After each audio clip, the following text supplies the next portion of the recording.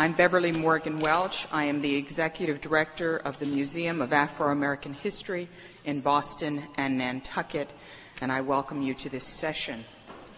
I may have been given this session, The Memory of Slavery in New England, because it is one of the most frequent questions I am asked as the Executive Director of the museum. I get calls all the time that reference the fact that there was no slavery in New England, and that what slavery there might have been was so much better than it was in the South, that I have had to take anger management courses in order to kindly and comfortably address those issues and help people understand the power and the impact of slavery in New England. The museum's African Meeting House here in Boston is undergoing restoration in preparation for the 200th anniversary in 2006, and it is one of the reasons that it is unavailable for this session and others, and I encourage you to come back, and there are occasions on which we will have hard hat tours. There's also a Black Heritage Trail tour for anyone who is brave enough this afternoon. We'll have many umbrellas, I'm sure, at 1 o'clock. I also encourage you to go to Nantucket as well and to participate in the museum. I want to take this opportunity to introduce Assistant Professor of History at the University of North Carolina at Chapel Hill, John Wood Sweet. John's research focuses on the dynamics of colonialism and on the interplay of religious cultures. In Bodies Politic, he explores the encounters of Indians, Africans, and Europeans in New England and argues that the racial legacy of colonialism shaped the emergence of the American North as well as the South. This year, he has been on leave at the John Carter Brown Library at Brown University, how appropriate, and is here to present his paper, The Lives of Venture Smith, Slavery and Politics, and the Politics of History. John.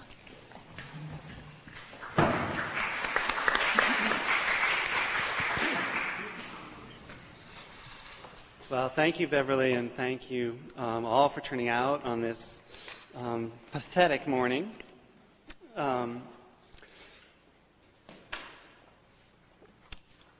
When Venture Smith decided to tell his life story in 1798, he had quite a story to tell.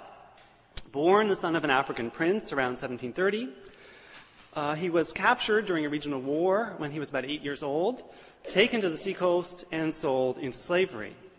He was purchased by one of the officers on a Rhode Island vessel who took him back to New England.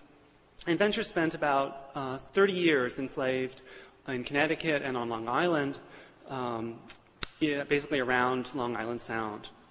During the 1760s, when he was in his mid-30s, he managed to save enough money to purchase his freedom, and after being swindled by several different masters, he finally became free.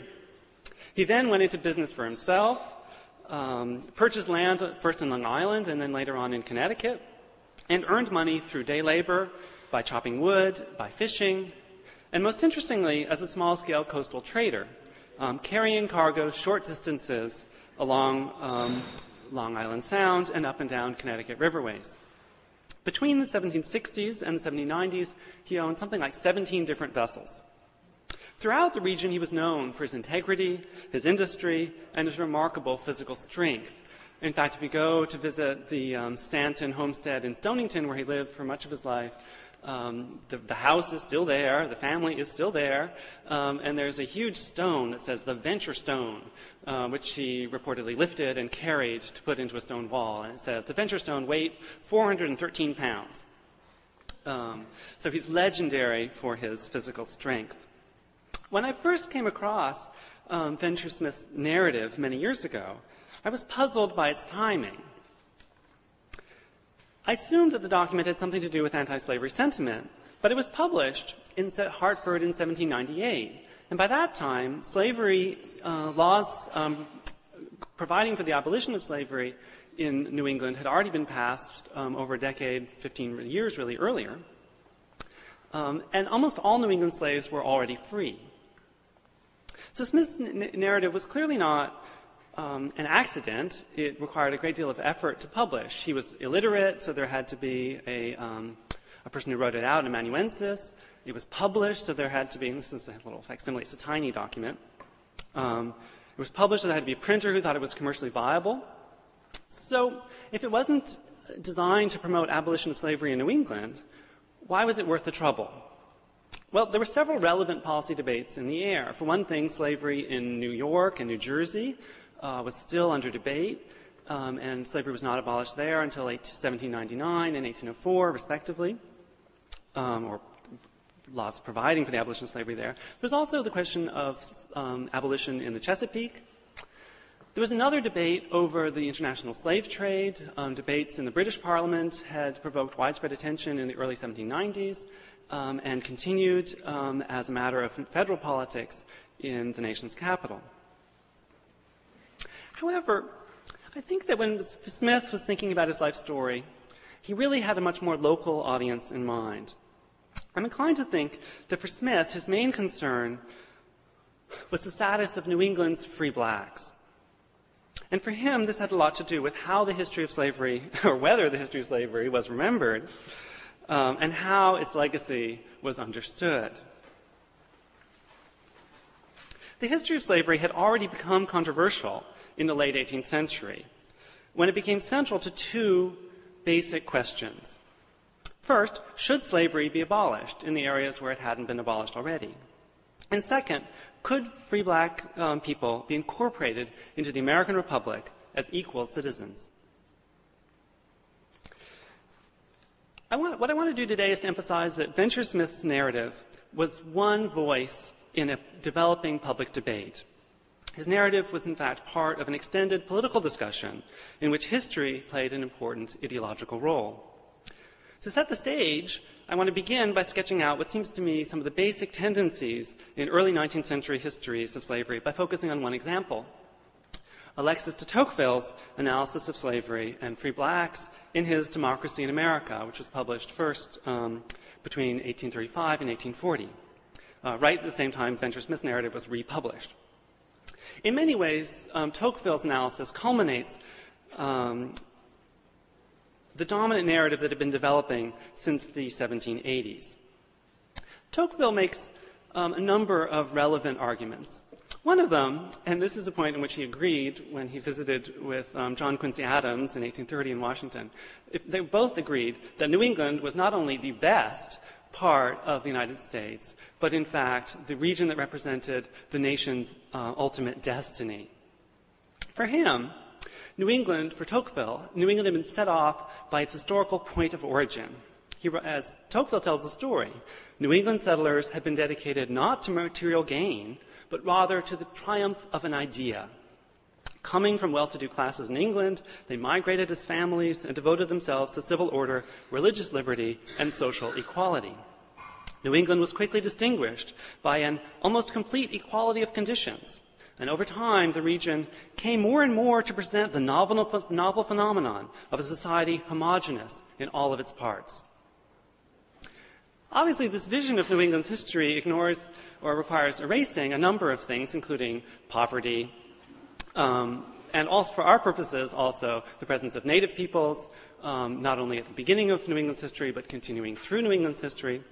And it also requires forgetting about New England's history of slavery and the continuing presence of free black people in New England. In fact, one of the things that's interesting is that Tocqueville was aware that unlike European nations, which were, quote, peopled by shoots from the same stock, America was populated by what he called three naturally distinct, one might also say hostile, races. And Tocqueville felt that the conquest of native lands and the continuing removal of Indian peoples like the Cherokees was unfortunate. He felt that the continued enslavement of Africans in the southern states was unfortunate, but he felt that there was no real alternative. And this is because of his understanding of the history of slavery. And it's important to remember that for Tocqueville, In this conference is probably the only place that there might be some confusion, but for Tocqueville, the history of slavery is a Southern history. As Tocqueville saw it, the history of slavery was an account of how Africans in America had seen their culture and their future potential destroyed. He writes, "The United States Negro has lost even the memory of his homeland. He no longer understands the language his father spoke. He has abjured their religion and forgotten their mores. In addition, slavery destroyed the patriarchal African family. The Negro has no family. For him, a woman is no more than a passing companion of his pleasures. And from their birth, his sons are his equals." So for that was a bad thing for Tocqueville. Degraded to this extent, Tocqueville believed blacks would find freedom not a blessing, but a curse. All Tocqueville could offer the Negro was pity. Ceasing to belong to Africa, he has acquired no right to the blessings of Europe. He is left in suspense between two societies and isolated between two peoples, sold by one and repudiated by the other. In the whole world there is nothing but his master's hearth to provide him with some semblance of a homeland. For Tocqueville, this was sad, even tragic, but not a matter of great moment, because for him, his central concern was American democracy, and he considered blacks and Indians both tangential to, that's his word, tangential to American democracy. Blacks and Indians, he said, were American, but not democratic. Now, for most of my time today, I want to discuss the main arguments that Smith was making in the narrative he published in 1798, to show that he was responding to and anticipating some of the kinds of arguments that Tocqueville and others had already started to make and would continue to make. And I wanted to close by taking a quick look at a number of other black writers who, particularly after 1815 and the 1820s, began to ever more forcefully and explicitly develop their own narratives of the history of slavery and racism in America. Like Smith, they emphasized that slavery did not make blacks unprepared for citizenship. They emphasized that all whites benefited and continued to benefit from slavery and other forms of colonial oppression. And they argued that the true legacy of slavery in America was not black debility, but rather the continuing force of white supremacy. When originally published, Smith's narrative, this is carried with it a certificate signed by a number of prominent local gentlemen attesting to his good character and presenting their own version of his story, which they acknowledged begins in Africa. They certified, quote, "that said venture hath sustained the character of a faithful servant, and that of a temperate, honest, and industrious man.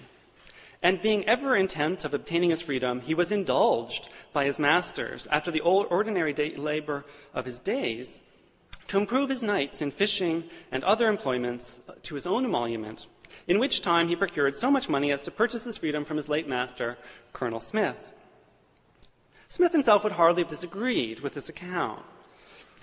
He depicted himself in his narrative as a faithful servant. He was, in fact, determined to procure his freedom, and he took great pride in the fact that he was a temperate, honest, and industrious man. But he would not have agreed that his masters had been indulgent. And indeed, one of the interesting things about this little mini account of slavery in New England is the way it glosses over slavery and servitude. Instead, it focuses on the moment of his emancipation. And when we say that New Englanders tend to forget the history of slavery, they tend to forget the slavery part and remember just the emancipation part. The result is that it turns the history of slavery in New England into a rather tidy, self-gratulatory narrative, and slavery becomes a story about white benevolence. At the same time, the praise of Smith appears to be a kind of backhanded criticism of those newly freed black New Englanders whom the popular press was representing as lazy, as thievish, and as disorderly threats to the good order of local cities. And part of this argument is that black people were running away from these, abandoning honest work in the countryside and congregating in cities like Boston, where they were doing disreputable things like founding Baptist churches. Smith's own narrative was organized rather differently. He emphasized his childhood in Africa, the ordeal of his enslavement, his time while enslaved, his difficulties securing freedom, and the challenges he continued to face after becoming free. In contrast to the worthy gentleman who attested to his good character, Smith wanted to present slavery as a part of New England's history that should not be forgotten because it continued to influence the present. Slavery had been a violent and a wrenching ordeal, but it had not degraded his character. What limited his prospects in the new republic was not his lack of industry or ambition, but rather the racism that was slavery's real legacy. So Smith begins his narrative with his childhood in Africa. He reports that he was born around 1729 in Donkandara, in the savannas of Guinea, that his father was a local prince, or tribe, he calls his prince of the local tribe. During his childhood, his parents were at one point separated. His father took multiple wives, and at one point there was conflict, so he moved away and worked as a shepherd for a wealthy landowner. Then his parents were reunited, and he came back to live with them. And shortly after this period when his parents were reunited, the region was overrun by a neighboring people who had been incited by, quote, some white nation to capture slaves. Smith watched from a hiding place in the reeds as his father was killed, and then he himself was captured, put into a coffle, and marched to the seacoast. And this may be, I'm told that this may be one of the only accounts in any early African narrative of the coffle experience. In any case, he ends up on the Guinea coast of Africa, where he is sold to a Rhode Island slaver named Robertson Mumford. And it's Mumford who renames him Venture, because Mumford purchases him as a private business venture, not as part of the ship's cargo. And after traumatic middle passage, Smith arrives in New England. Venture devoted about a quarter of his narrative to his childhood in Africa. Doing so allowed him to do several things. First, he showed that Africa was not an inherently barbarous region, as other writers were beginning to suggest. But rather, he argued that it was inhabited by a reasonably prosperous pastoral and farming peoples with complex political structures. Moreover, and interestingly, he acknowledged divisions and conflicts within African societies that created a more complex moral landscape. Europeans certainly fomented the wars that fed the slave trade, but African groups were also complicit. And he also created a dramatic narrative contrast, a happy period of freedom and independence before his ordeal of captivity and enslavement.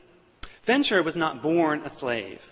He did not suddenly become a slave. He was made a slave through a traumatic series of events at the hands first of hostile neighboring peoples, then of Anglo-American slave traders, and finally of New England settlers. If Smith's narratives began by setting up this dramatic narrative break, much of the rest of his story is an account of continuity. And the two themes he emphasized the most were, on the one hand, his own honesty, temperance, and industry, and white people's dishonesty, violence, and racism. Slavery, in his view, was not about benevolence. It was about violence and exploitation. He was not lazy. He was hardworking and virtuous. And he, in fact, contrary to Tocqueville's suggestion, he did succeed in holding his family together, despite many of the obstacles his masters placed in his way. Smith describes his early life in New England as a child as relatively peaceful.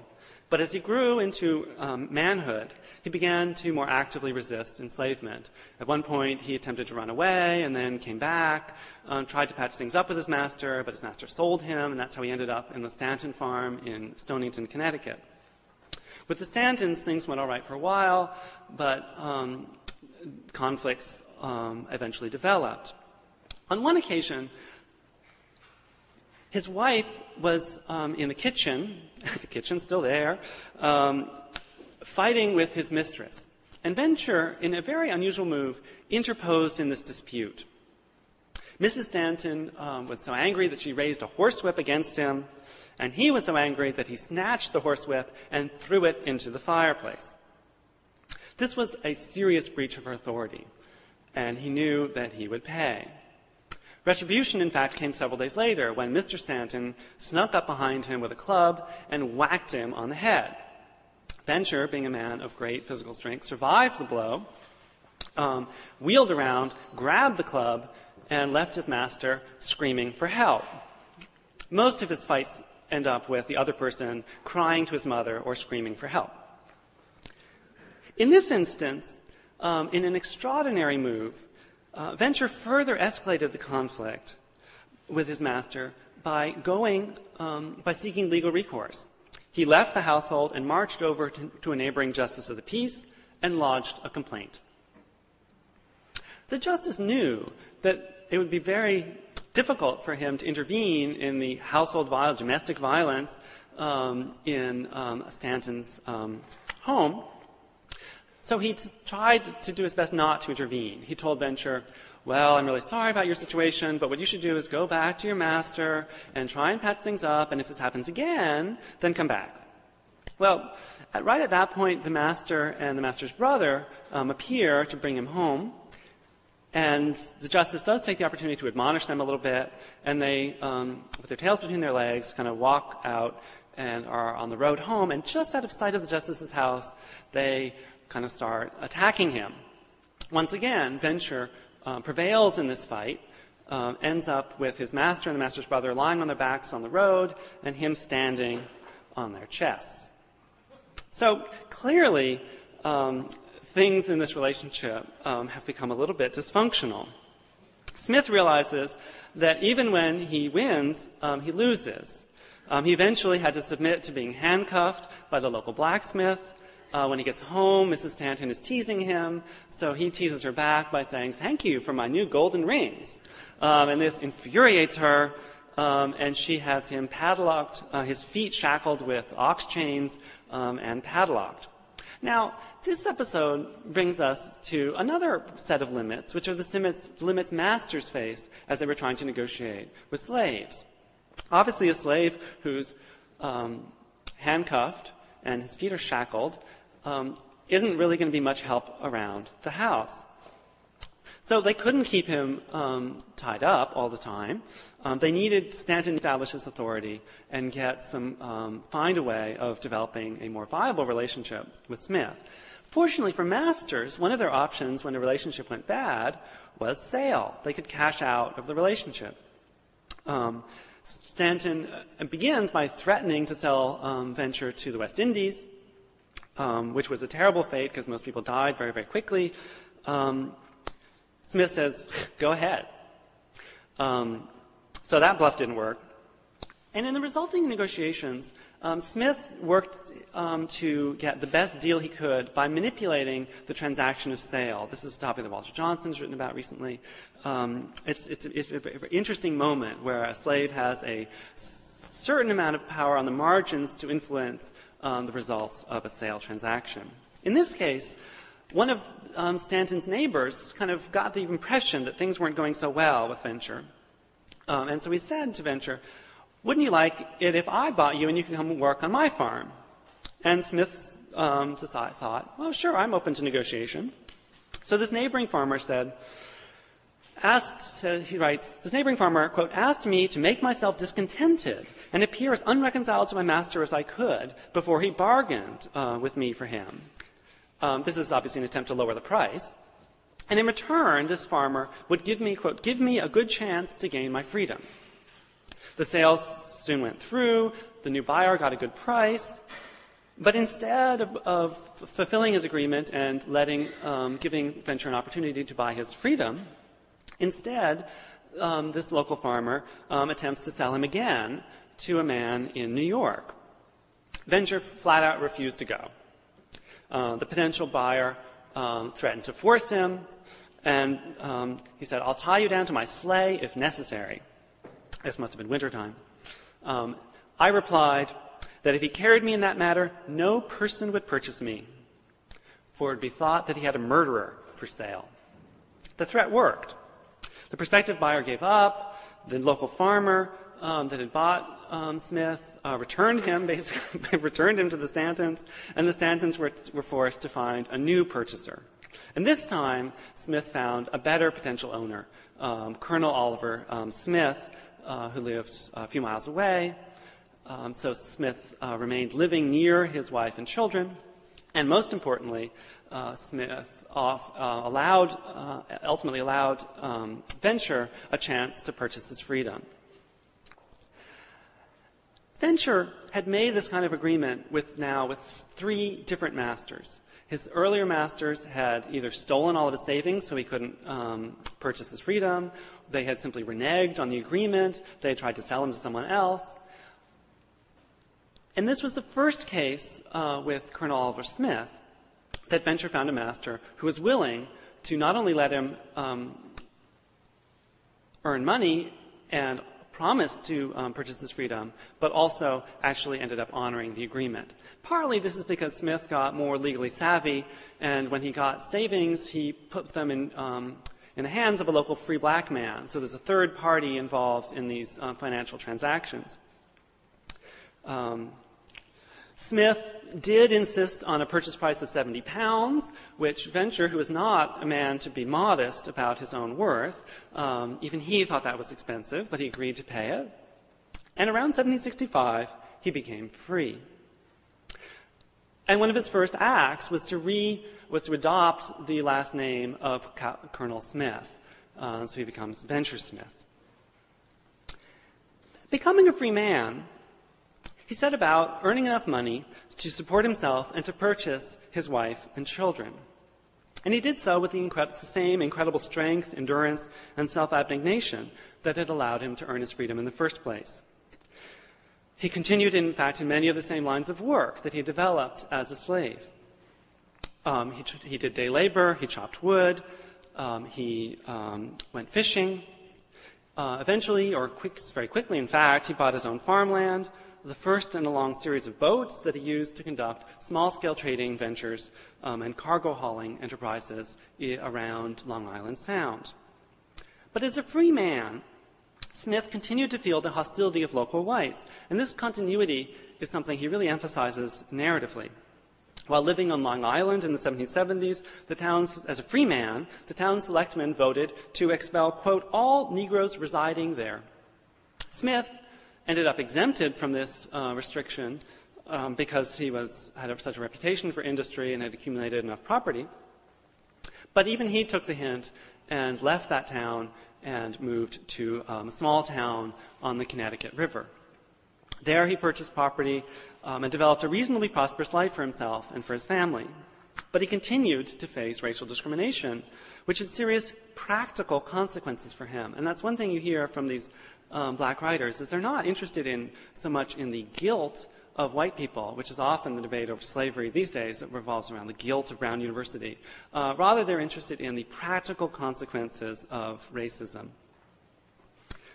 So one example was around 1790. He's an elderly man, or aging man, traveling to New London with one of his grandchildren, like Haley.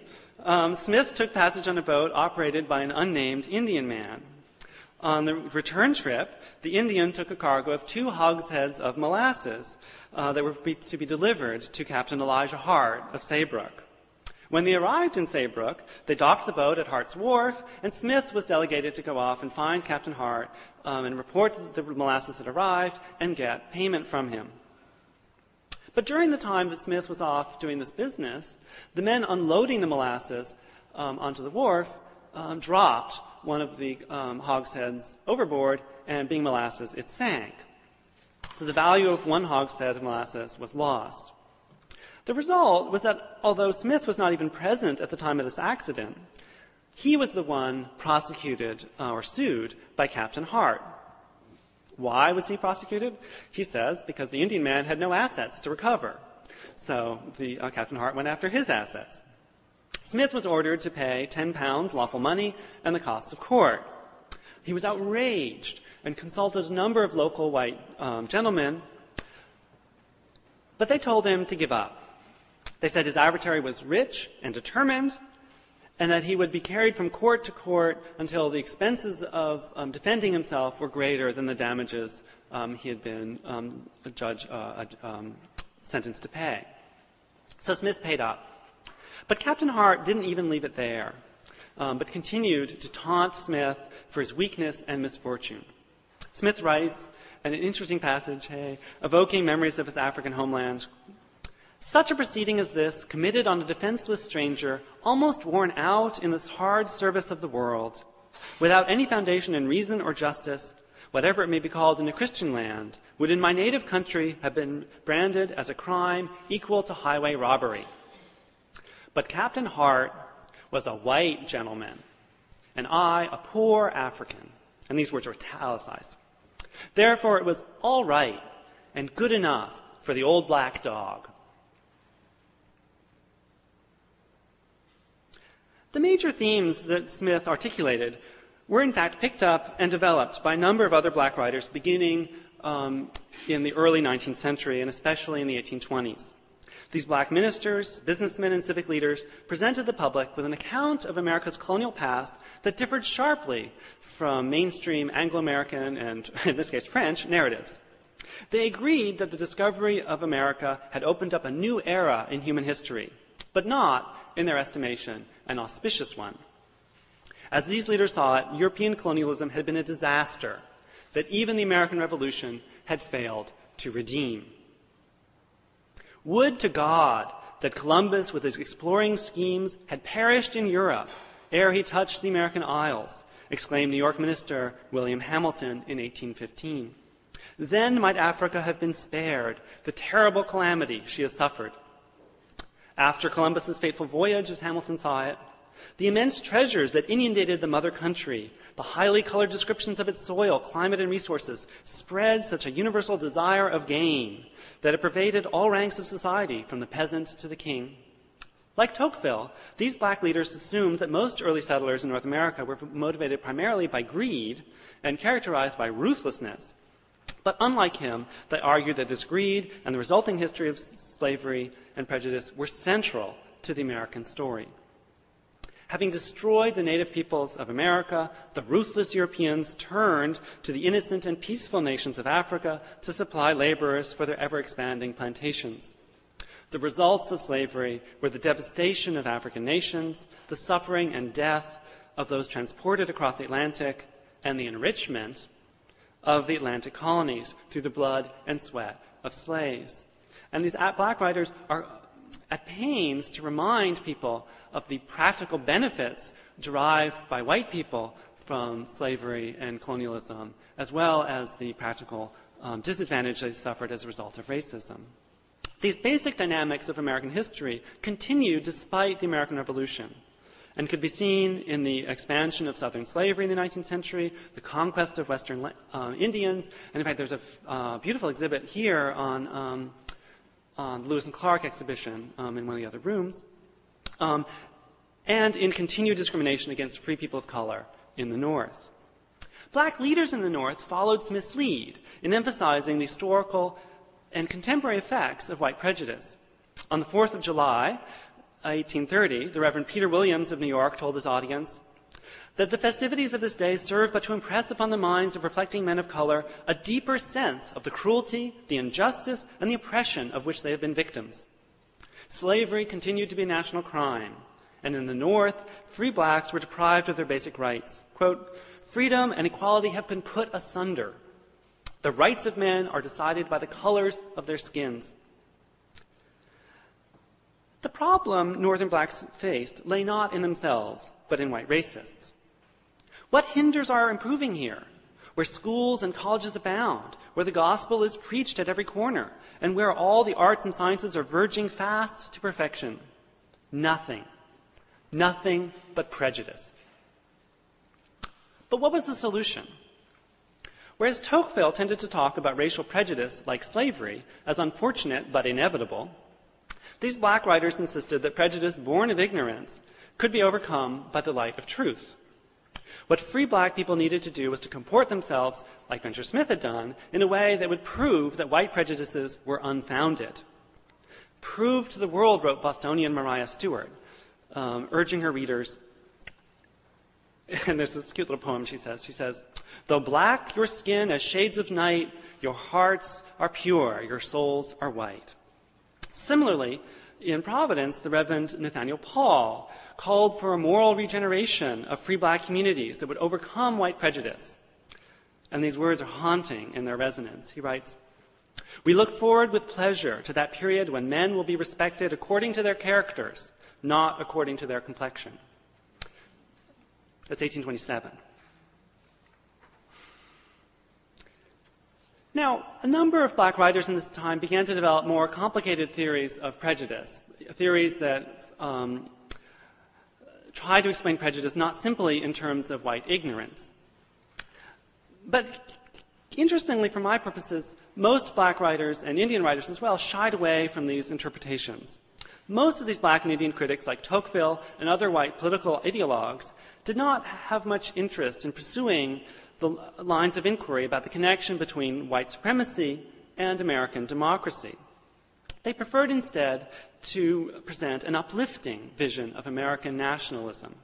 As they framed it, the challenge was to realize America's revolutionary potential by opening citizenship to all of the nation's inhabitants.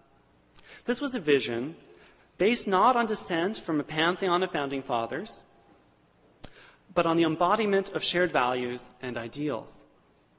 The national narrative told by black and Indian writers of the early republic was more troubled than the story told by Tocqueville, but it was also, in the end, a story of redemption.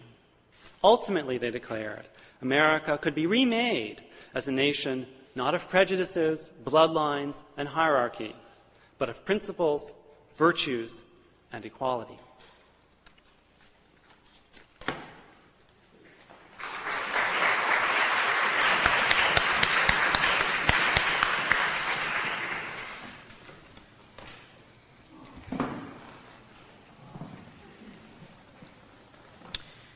Patrick Rail received his doctorate from the University of California at Berkeley and is currently and has been teaching at Bowdoin College as an associate professor with tenure in the Department of History. When I sought to do a little research on Patrick, I never saw so many websites on how to approach American history. Reminded this morning that in Florida they are accelerating graduation, and American history and government are not required for graduation from high school. I am hopeful to send them to your sites, Patrick. Patrick has written many articles, books, and done many conference papers, Black Protest and Black Identity in the Antebellum North, and he has edited with Richard Newman and Philip Lapsansky pamphlets of protest, an anthology of early African-American protest literature. Patrick Rail is presenting Instruments in the Hands of God, Black Activism and Black Agency in the Age of Emancipation. Patrick Rail.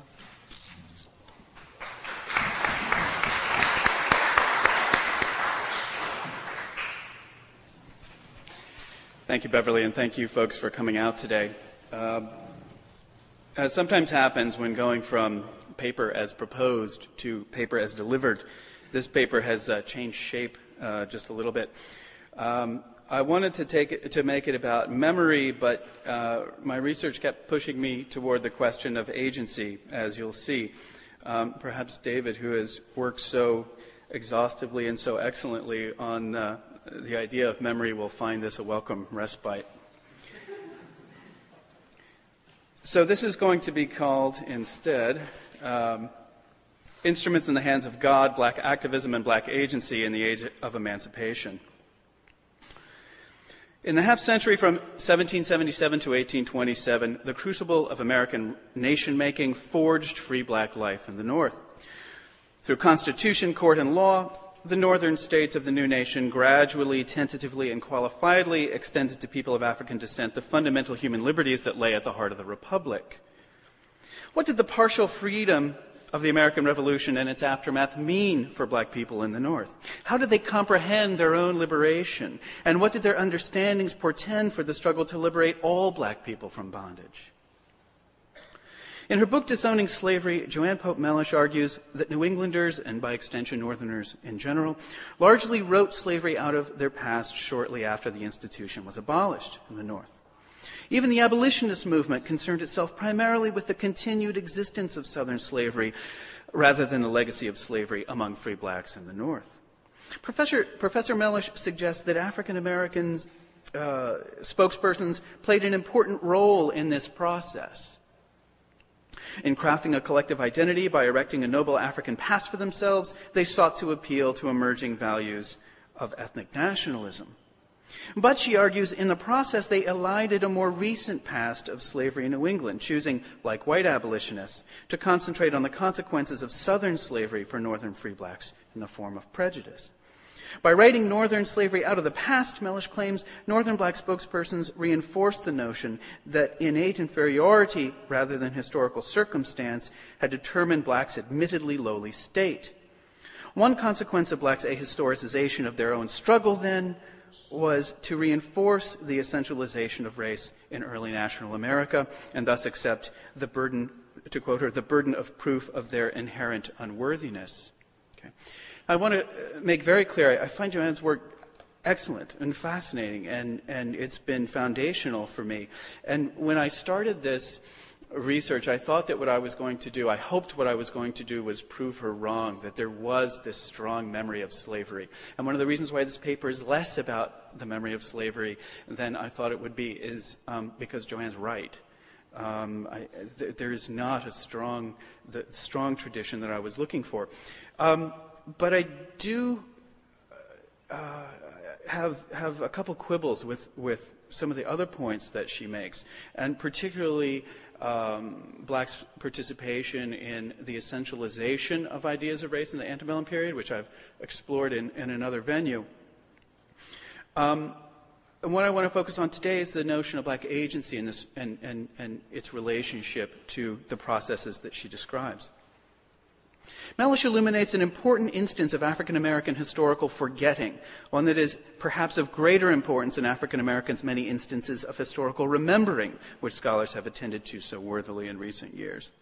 But today I want to argue against this bleak picture of blacks' role in the racial discourse of the early republic. While the black protest tradition forged during the age of Northern emancipation tended to look toward a future of deliverance rather than to a past of degradation, it was through their future-looking gaze that African Americans sought to actively insert themselves into their own history by increasingly viewing black people as agents of their own liberation. The early decades of black public protest reveal that rather than writing themselves out of New England's past, black spokespersons drew upon America's sacred history to write themselves into their own and even national deliverance. As slavery withered in the northern states, African Americans forged thriving communities rooted in new social institutions such as black churches, literary societies, and mutual aid organizations. From this matrix of community institutions emerged generations of black spokespersons who crafted a rich tradition of public protest aimed at liberating those still enslaved and elevating those nominally free. This body of protest thought drew upon a range of sources for inspiration and arguments, but one of the most profound of these was a tradition of prophetic thought that structured the experience of African-descended people in America into a historical narrative of past fall and future redemption. A close reading of sermons, public speeches, and essays suggests that black spokespersons shifted their presentation of agents of deliverance from white abolitionist patrons to African Americans themselves. This transformation in the agent of deliverance mirrored transformations in black political activism, as African Americans began to pose themselves as a distinct interest group with a need to act independently and concertedly in their own defense, and as a black leadership class with middle-class urban origins emerged from free community institutions, they increasingly envisioned salvation deriving from their own hands. So let me kind of walk through some of the canonical texts of this period. And the first period I want to explore is the period of immediate emancipation. The earliest generation of black leaders and writers in the North worked carefully to rein in African Americans' aspirations for liberty, tempering their hopes for universal liberation with urgings that black people greet the prospect of emancipation with caution and patience. As New Yorker Joseph Sidney put it in the first decade of the 19th century, quote, "The immediate emancipation of all our brethren in the United States is an event which we cannot reasonably expect and perhaps ought not to desire." Jupiter Hammond, the elderly educated slave of the Lloyd family of Long Island, New York, cautioned his fellow bondspersons to think very little of their status in this world. If God designs to set us free, Hammond intoned in 1787, he will do it in his own time and way. Far better, Hammond argued, for enslaved African Americans to consider the next eternal life and use their time on earth to work toward their spiritual salvation. Liberty in this world, he said, was nothing to our having the liberty of the children of God.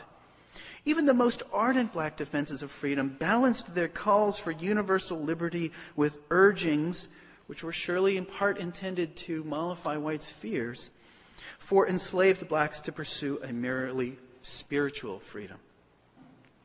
To those fortunate enough to enjoy freedom already, prominent African Americans lectured on the need for great care in personal conduct. This picks up on the point that John was making.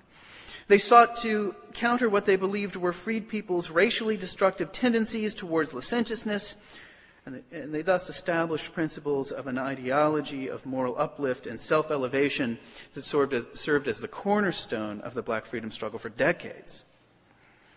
Hammond posed a critical connection between the conduct of the free and the fate of the enslaved, quoting here, "If you are idle and take to bad courses, you will hurt those of your brethren who are slaves, and do all in your power to prevent their being free," unquote.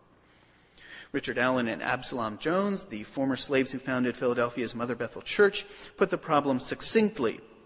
"If we are lazy and idle, the enemies of freedom pleaded as a cause why we ought not to be free, and say we're better in a state of servitude, and that giving us our liberty would be an injury to us." So the gaze of a judging white public loomed heavily over the earliest of Northern blacks' public considerations of their plight in the new nation. Sympathetic whites, after all, had served as the primum mobile of a spate of revolutionary emancipation still underway as the new century turned. Jones and Allen acknowledged the key role of these gradual abolitionists, calling them instruments in the hands of God for our good. Such expressions of gratitude toward white agents of black deliverance became genre conventions in the tradition of emancipation orations of the ensuing decades. African American speakers regularly admonished their freed listeners to conduct themselves in ways that would not cause abolitionists to doubt the worthiness of their efforts. As Absalom Jones put it, "Let us conduct ourselves in such a manner as to furnish no cause of regret to the deliverers of our nation for their kindness to us." In addition to offering the gratitude due their patrons, blacks' respectable behavior also promised to help refute the greatest argument against the complete equality of African Americans. Racial discourse in the early 19th century North posited that the problem with slavery was not simply that it had made slaves slave-like and thus justifiably enslavable, but that the residue of slavery carried forward into freedom in the form of licentious and ungodly habit. Many black spokespersons believed that freed people, unschooled in liberty's system of incentives for good behavior, might through their deportment diminish all African Americans, high or low, in the estimation of whites. Such sentiments clearly revealed elitist tendencies. Hammond's heart, for example, was pained to reflect on the, quote, ignorance and stupidity and the great wickedness of his black auditors. Really a remarkable statement. Yet in their fears that free blacks' licentious behavior might strengthen the bands of oppression for those still enslaved, the early leaders also evidenced a deep connection with and concern for the less fortunate. Had it been otherwise, had that connection not been present, no advice, elitist or otherwise, would have been forthcoming.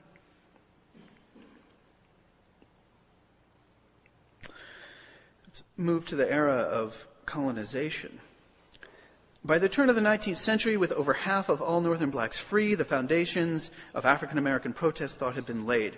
In the first decade of the 19th century, however, Northern black leaders confronted new challenges and opportunities which transformed their understandings of black liberation. This is the age of the abolition of the slave trade, The first step in this process owed to the abolition of the slave trade to America. In March of 1807, President Thomas Jefferson signed into law a bill to abolish the trade of slaves to the United States, thus capping a process permitted by the Constitution and already underway on a state-by-state basis throughout the North. Though the abolition of the Slave Trade Act conceded much to the interests of slaveholders, it nonetheless represented a clear movement toward the fulfillment of universal liberty. The orations that black leaders composed to accompany annual celebrations of the anniversary of the abolition of the slave trade to America deepened the spiritual underpinnings of black protest thought as black spokespersons sought to place current events in a framework of sacred history. They retained earlier concerns with black comportment while they enhanced their valorization of white abolitionists who had made this important step towards liberty possible. In public speeches throughout the northern states, African-American spokespersons lauded the efforts of the white abolitionists, John Woolman, Anthony Benezet, William Wilberforce, Granville Sharp, and others who had advocated so ardently on behalf of black freedom. In the slave trade orations, we see the rudiments of African-American sacred history, the first concerted attempts to identify Africans with the enslaved Israelites of the Old Testament.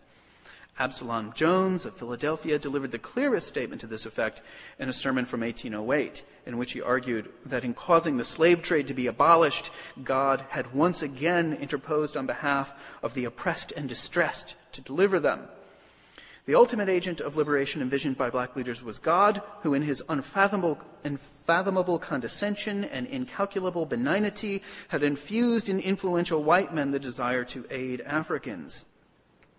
But as you can see, attending these orations was an unmistakable air of deference, a rhetorical diminishing of African-American agency. God had acted not through blacks, but whites, whose hearts God had disposed to act for liberty. Abolitionists were instruments of divine goodness. Their efforts were as the paternal hand rearing its tender offspring to mature years. And African Americans carefully tempered their gratitude for new reforms with the old assurances of black docility. Absalom Jones called not for complete abolition, but for slaves' and moral education. He prayed not for a Moses, but a Joseph, who might save blacks, quote, not from earthly bondage, but from the more galling yoke of sin. Deference was also evident in the persistence of black leaders' calls for freed African Americans to exhibit respectable comportment. As Henry Sipkins put it in 1809, blacks' upright and steady deportment would merit from whites more favors like the freedoms blacks had already been given. Such statements, which sound so compromised to modern ears, were not as simple as they might sound, for they also furthered the strategy pioneered by Richard Allen and Absalom Jones to arrest prejudice and wrest rights from an intransigent America. According to Joseph Sidney, blacks' dignified and proper conduct promised to put to silence critics of black emancipation, quote, and must eventually convert our enemies into friends, unquote. Public advocacy of respectable deportment offered assurances to whites, but perhaps more importantly, they also posed freedom to blacks as tentative, the favorable outcome of a conflict still underway, and one requiring African Americans discipline and unity. These early orations, though they did embody important concessions, established motifs for later generations' massive efforts to use public speech to alter a prejudiced public mind on matters of race in America. Respectable deportment promised to, quote, melt callous hearts and render sinewless the arms of sore oppression. And I was thinking this metaphor of melting callous hearts remind me of Celeste's talk yesterday in melting the chains of slavery. On to colonization. Nothing operated to ripen this strategy of public persuasion more than the emergence of the African colonization movement. Since the late 18th century, a few prominent African Americans, notably Paul Cuffey, supported abolitionist efforts to establish colonies on Western African soil, but most American blacks rejected the idea, particularly as espoused by the American Colonization Society, or ACS. Founded in 1817 by prominent white reformers and statesmen, the ACS offered a Janus-faced solution to America's race problem. To blacks, it offered release from an increasingly hostile racial climate. To whites, the society proposed a way to let go the wolf's ears of slavery in a manner consistent with revolutionary principle, yet not too subversive of slaveholder interest. The Society's plan for gradual compensated emancipation for the purpose of removing blacks voluntarily to Africa would satisfy all parties. Of course, it didn't. Though the Society achieved the early support of a wide range of influential Americans, though it succeeded in transplanting several thousand African Americans to Liberia, it failed in the long run to appease its two crucial antagonistic constituencies, that is, of course, Southern slaveholders and Northern free blacks. Northern free people of color often found the society's rhetoric specious and its benevolence hollow. Regardless of individual blacks' ultimate stance on colonization, however, the movement's significance for the development of black protest more generally cannot be underestimated. The rhetoric of colonization supplied black protest with critical ideas and tropes which African Americans appropriated and refashioned for their own uses. The centerpiece of the colonization society's appeal to African Americans was a dual promise. Through African colonization, blacks could build a nation that would protect all African-descended people from the vicissitudes of Atlantic civilization, and at the same time, they could redeem blacks' ancestral homeland by evangelizing its heathen peoples. Colonizationists argued that a black African nation founded on anti-slavery principles would help stay the slave trade and promote the general emancipation of all slaves in America. Furthermore, the missionary impulse behind colonization would spread the light of Christianity to those Africans who, as one colonizationist put it, were plunged in all the degradation of idolatry, superstition, and ignorance. Colonization energized strains of nationalism that had long been brewing among free black spokesmen. For years, Northern black leaders had spoken of Africa as our nation, had inserted the label African into the names of their churches and community institutions, and had argued for the consanguinity of all people of African descent. As New York's William Hamilton put it in 1827, all black people were united under a common banner. Quote, "It makes no kind of difference whether the man is born in Africa, Asia, Europe, or America, so long as he is progenized from African parents." This is a notion that's very easy for us to understand today, but we have to remember that in the antebellum period, in the early period of the early republic, this notion that all people of African descent were one political entity had to be built. For those embracing it, African colonization offered the chance for blacks to realize for themselves the opportunity at nation-making denied them during the American Revolution. In 1817, when Society Representative Robert Finley first approached Philadelphia black leader James Forten with the colonization plan, city blacks rejected it. Forten, though, had warmed to the idea, convinced that colonization would permit his people, quote, to become a great nation. He worried that black Americans, quote, will never become a people until they come out from amongst the white people. Even more important for blacks' sense of collective solidarity than the promise of a black nation in Africa were the consequences of opposition to colonization. Colonization arguments quite unintentionally fostered the antebellum era's great tradition of independent black protest, lending it its central motif of American national redemption. The Colonization Society argued that racial prejudice was intractable, a position which did itself reinforce racism by foreclosing the very possibility of eradicating prejudice. To Samuel Cornish, a fierce opponent of colonization, the Society's logic that prejudice could never be expunged was akin to, quote, deifying prejudice and paying homage at the shrine of one of the grossest sins that ever disgraced the human family, unquote. Furthermore, by arguing that blacks should be repatriated to Africa, that they naturally belong there, the Society raised suspicions about blacks' national identities. Were blacks even properly Americans? Or were they aliens in a foreign country, bereft of the benefits of national protection? Countering such claims led blacks away from embracing Africa as a national homeland, but toward group solidarity in America. Blacks' claims on the country fostered a potent sense of nationalism, American nationalism.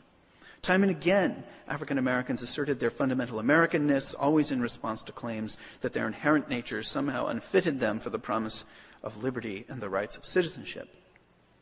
Additionally, black leaders asserted that prejudice was not ineradicable, that it might be possible to alter the public mind.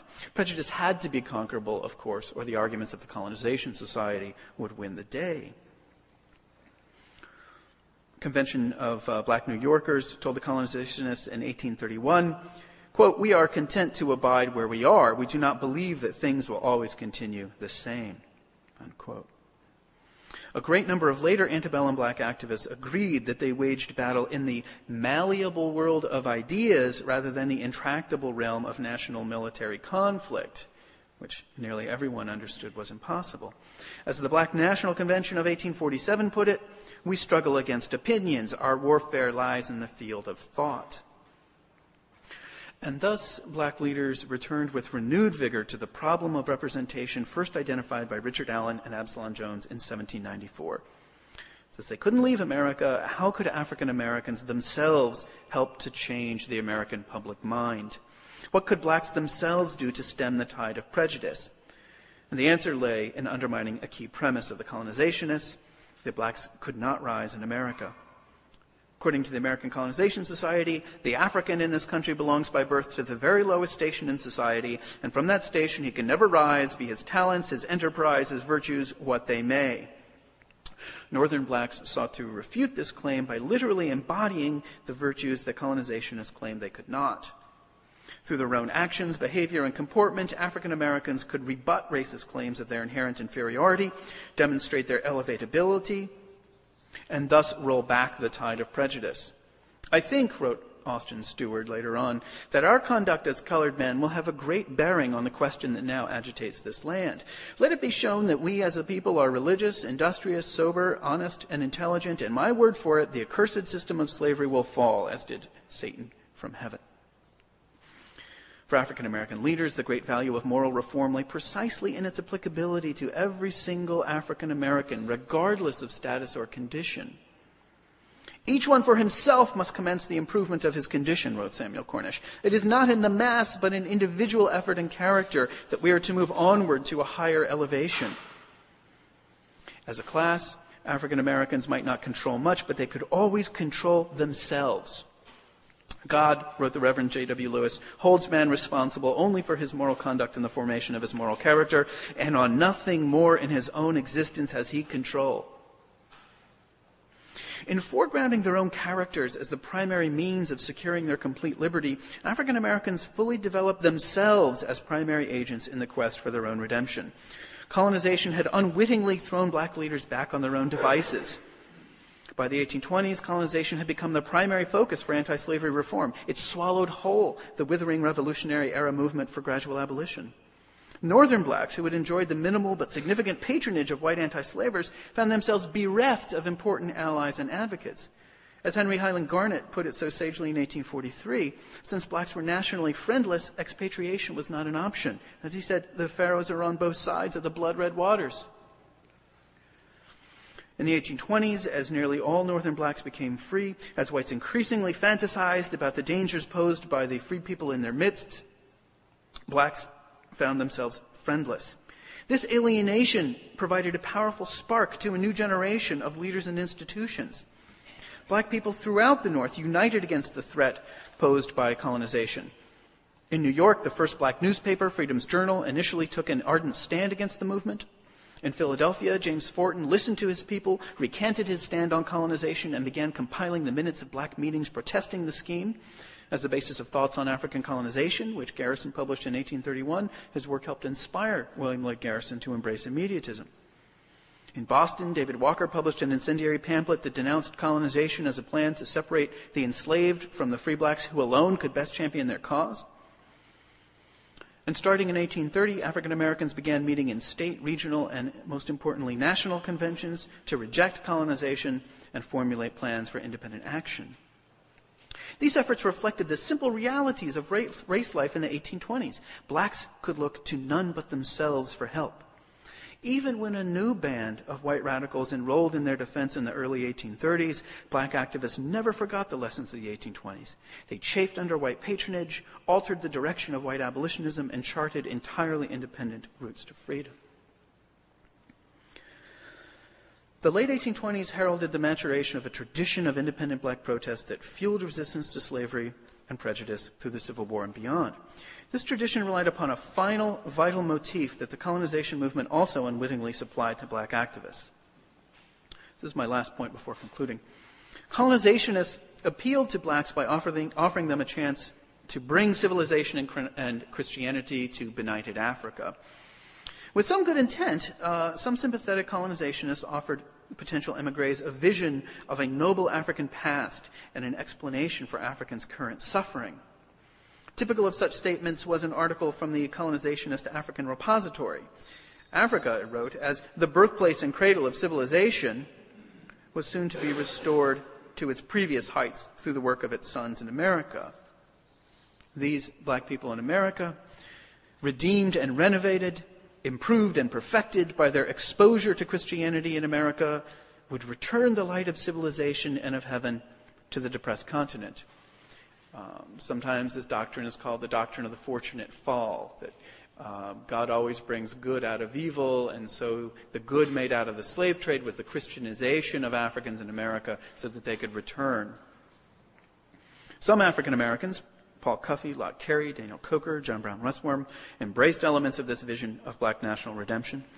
A free man of color from Charleston, South Carolina, resolved to immigrate so that he might, quote, infuse into the natives notions of pure morality and erect temples dedicated to the worship of Jehovah. Many more African Americans, though, adopted the motif of African redemption only to turn it back upon the nation that had forsaken them.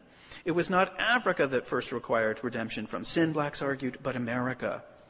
Since the days of the Revolution, African Americans had asserted that no nation founded on the principle of universal liberty could consistently deny blacks freedom and equality.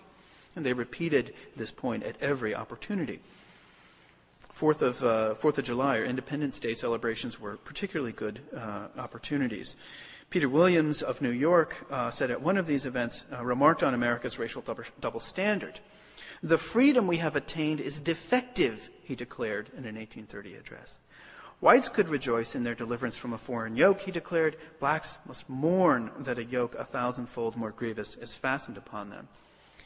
And Williams' use of that word mourn, of course, recalls Frederick Douglass's 1854 unbelievable Independence Day address that he delivers in Rochester. Sort of the highest statement of that theme. Black activist transformation of the American Colonization Society's trope of African redemption transformed African Americans' understandings of their own agency. Black spokespersons embraced the newfound mission of American redemption with millennial zeal. If whites proved unwilling or unable to liberate blacks, blacks themselves would become instruments in the hands of God. As J.W. Lejeune put it, divine instrumentalities for divine ends. And if blacks were good enough to liberate Africa, they were good enough to redeem America. Rather than leave for Africa, the colored American declared in 1837, "We will stay and seek the purification of the whole lump." Declared the Black-led American Moral Reform Society in 1837, "Our object is to extend the principles of universal peace and goodwill to all mankind." So this is truly a global vision. Such sentiments, which became commonplace in the 1830s, were a far, far cry from the utterances of early national leaders. In 1809, Joseph Sidney could deliver an address celebrating the anniversary of the abolition of the slave trade the year before, in which he prayed God for white abolitionists' further intercession on behalf of blacks, that some Wilberforce, some champion of African freedom, would arise to plead blacks' cause in the slave states. By 1843, the movement had produced a Henry Highland Garnet, who, like the earlier Jupiter Hammond, also believed that slaves were duty-bound to reverence and obey God's commandment. Where they differed was this. Garnet forswore the earlier generation's reliance on the Pauline dictate to obey in everything those who are your earthly masters, and instead suggested that God commanded the oppressed to seek their own freedom. Garnet turned the tables on the repressive theology masters sought to instill in the enslaved. Now, by heeding the words of revolutionary radicals that rebellion to tyrants is obedience to God, or Lord Byron's assertion from Childe Harold that they who would be free themselves must strike the blow, the oppressed had an obligation to resist, openly and actively. For Garnet, the commandment to obey meant that the enslaved had a solemn duty to throw off their oppressors using, quote, every means, both moral, intellectual, and physical, that promises success. Now, Garnet's call for militants ran afoul of more moderate voices in the Black Convention movement, but the fundamental logic of that address differed little from that set forth by the far more conservative American Moral Reform Society in 1837. True Christians, according to the society, had a duty to their Maker to employ their own capacity for liberation. The society declared, "We are thrown into a revolution where the contest is not for landed territory, but for freedom. We are morally bound by all the relative ties we owe to the author of our being to enter the arena and boldly contend for victory." Finish up here. The revolution in black agency effected in the 1820s and 1830s transformed the role of respectability among African Americans. Many scholars have wondered at the pervasiveness in antebellum black protest thought of concerns of these black leaders' concerns with the behavior and comportment of working class African Americans. How, these scholars ask, could black leaders have retained faith in such a conservative philosophy, especially in the face of evidence that rather than mollifying racist whites, blacks' elevation merely inflamed their envy, suspicion, and hatred? And this is largely true in the Philadelphia riots of '34 and the New York riots. It was sites of black uplift and elevation, like the Colored Orphan Asylum, which was attacked during the draft riots of 1863 in New York, that attracted the mob. And this ultimately is the question that Professor Mellish raises in Disowning Slavery when she suggests that African Americans had little choice but to accept the burden of proving that they were worthy of equality and respect. But other scholars have mentioned this too. Emma Jones-Lapsansky in her work on Philadelphia, George Levesque, Frankie Hutton's work on the antebellum newspaper press, R.J. Young, they've all wondered, well, how can this be rational? This conservative philosophy of moral uplift just seemed to get whites angrier. So how could it have been functional? It's true that the strategy of respectability was not without its paradoxes and limitations. But by staying sensitive to changes in how African Americans themselves understood their task, it's possible to understand it as more than mere dysfunction. Though black leaders' invocations of respectability from the Revolution to the Civil War evidenced some consistency, the strategic purpose of respectability changed greatly over that time.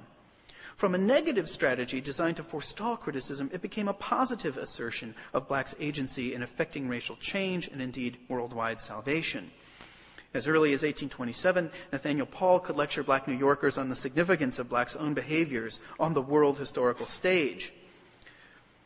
Quoting here, "Our conduct has an important bearing not only on those who are yet in bondage in this country, but its influence is extended to the Isles of India and to every part of the world where the abomination of slavery is known." Though, as we have seen, even the earliest free black leaders stressed the need for African Americans to comport themselves properly, none would have dared to imagine the millennial potentialities envisioned by Paul. Rather than accept the burden of proving their equality, black spokespersons placed the burden on the nation. This again repeats a point John made, to demonstrate the substance of its founding mythologies and the consistency of its principles. As the Black National Convention of 1835 put it, if America is to be instrumental through the providence of Almighty God in blessing other portions of the peopled earth, how necessary it is that she should first purify her own dominions. This was no mere rhetoric. From advancing lawsuits through state courts to violently resisting the recapture of fugitive slaves, black actions predicated on these words led the nation to the brink of the abyss. In 1852, Frederick Douglass, who so effectively balanced the millennial spirit of radical abolitionism and the practical concerns of free people of color, announced, "It is not light that is needed, but fire. It is not the gentle shower, but thunder." Less than a decade later, Douglass got his way, in no small measure because free black Northerners had placed the question of racial freedom on the national agenda.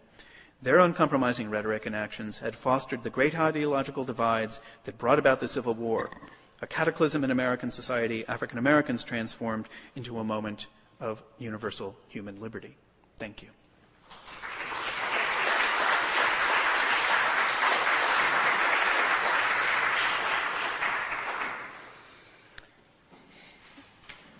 It is now my pleasure to introduce David W. Blight. He is certainly one of the nation's foremost authorities on the Civil War and its legacy, and he is currently a professor of American history at Yale University. However, I am reminded of his 13 years at Amherst College, as I used to be a dean there, and so I'll just remember you at Amherst College, David. Blight's first major book, Frederick Douglass's Civil War, helped to establish his reputation as a preeminent scholar of the period. His Race and Reunion, The Civil War in American Memory, which was published in 2001, has earned an unprecedented number of awards and presented a new way of understanding this nation's that war. He was also a senior Fulbright professor in American Studies at the University of Munich in Germany in 1992 to 93. Previous to his university career, he taught for 7 years in a public high school in his hometown of Flint, Michigan. David Blythe.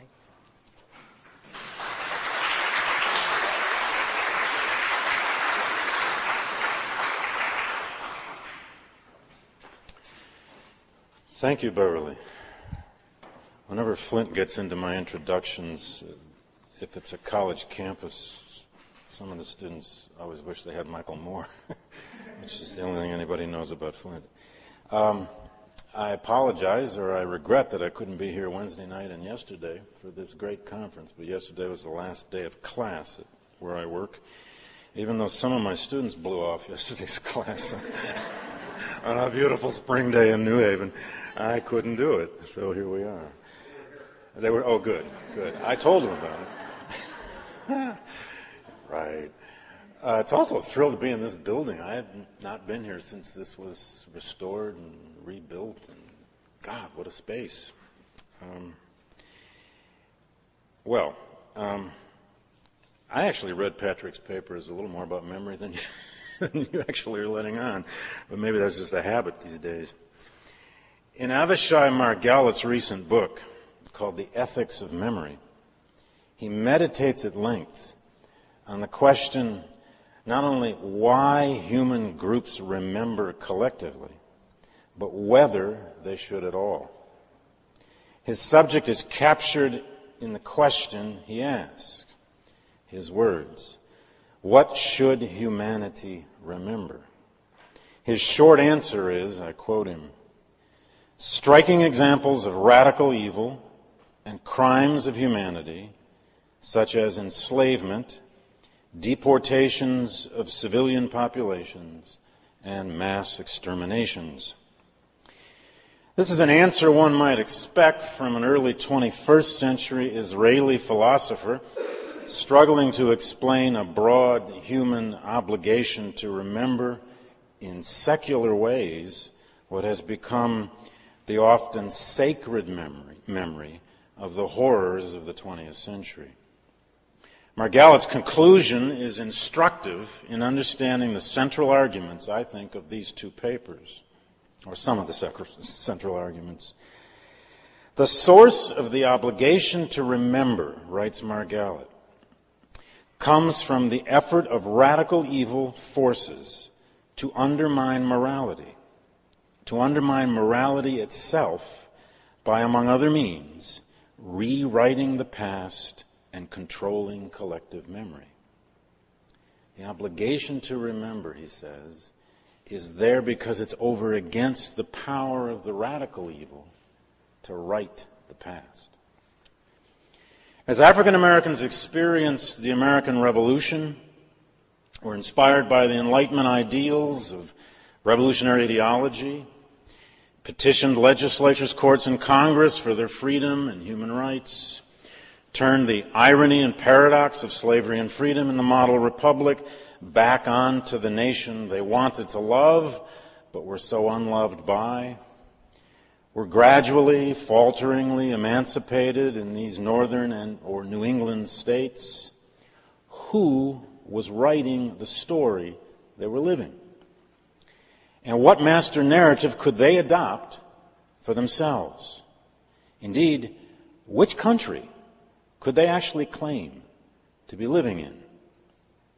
Was it one, the country rooted in a radical, expanding evil like slavery that may not be redeemable without a further revolution, destruction, and recreation? Or was it, secondly, the country chosen by God to experience His second coming and containing a divinely appointed suffering race whose example would itself somehow be the source of redemption?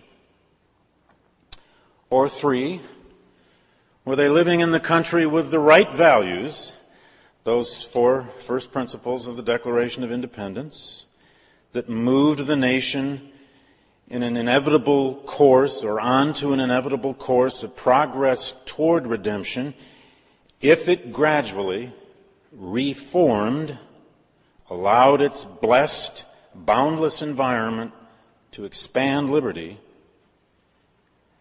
the country, this third country, where the principles were all right, or the principles were all in place, only their practice had to be improved or perfected. Which of those countries were they living in the early republic? That was, of course, an open question. For black abolitionist leaders and writers in the early republic, from Venture Smith to James Forten to Maria Stewart and many others, they had to understand whether they were living in a narrative and a trajectory toward liberation and some kind of security, or one toward a permanent slavery and racial prescription. Indeed, just what was permanent about their lives was a central question. In short, could they imagine themselves as part of a memory community with a future, as Douglas once said, with hope in it, or a future with despair in it? Were they marching into Egypt or beyond Jericho? Now, the papers, which I was privileged to read, both of these authors are beautiful writers, and a lot of ideas going on in both of these papers. Let me take Patrick's first. From Patrick's rich and thoughtful paper, we see a story of ideological, even teleological transformation of the black protest tradition over time.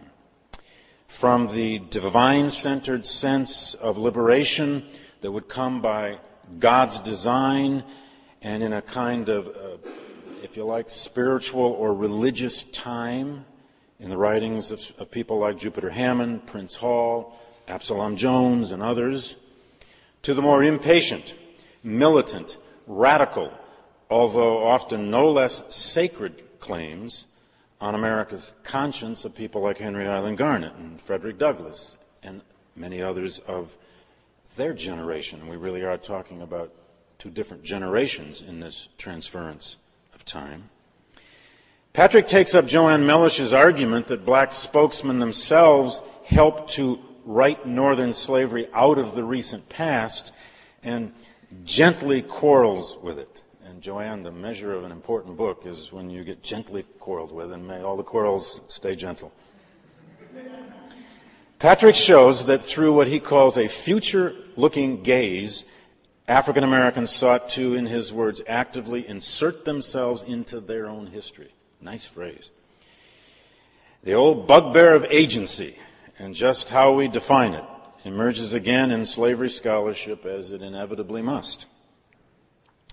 Patrick returns us to what we used to call, or at least what I guess I still call in my lectures, the self-improvement formula. The stress on moral uplift and self-reliance as the way to acceptance in America under what he calls the gaze of the judging white public. Another nice phrase. Good personal conduct would somehow melt white prejudice and lead to some form of genuine liberation. This faith died hard. This combination of faith in a self-improvement strategy, along with faith that black folk were living in some kind of sacred history, living out the latter-day extension, if you will, of the Israelites of the Old Testament, provided the early generation of black thinkers their sense of a history and of a justification. They were, if you like, living in the world and of it, but under God's somehow at least partly discernible plan. Patrick demonstrates quite nicely, I think, how the challenge of colonization in the teens and the 1820s in particular began to change this equation. The 1820s has always seemed to me every decade's a pivotal decade. It's silly for historians to call a decade pivotal. It reminds me of a question I had in my graduate school orals once where I said something about how the colonies were ripe for the Great Awakening, and one of my professors said, "How do you know when something's ripe in history?" And I said, I don't know. But colonization there in the 20s becomes that catalytic force in some ways that brings about a kind of new rhetoric and action of refutation. There's an enemy now, and it's called colonization. There's a set of arguments that people are reacting to, strategies they're reacting to. The lesson of the 1820s, Patrick contends, was that blacks came to see that they essentially, and I think I'm quoting this, had no friends, or ultimately had no friends.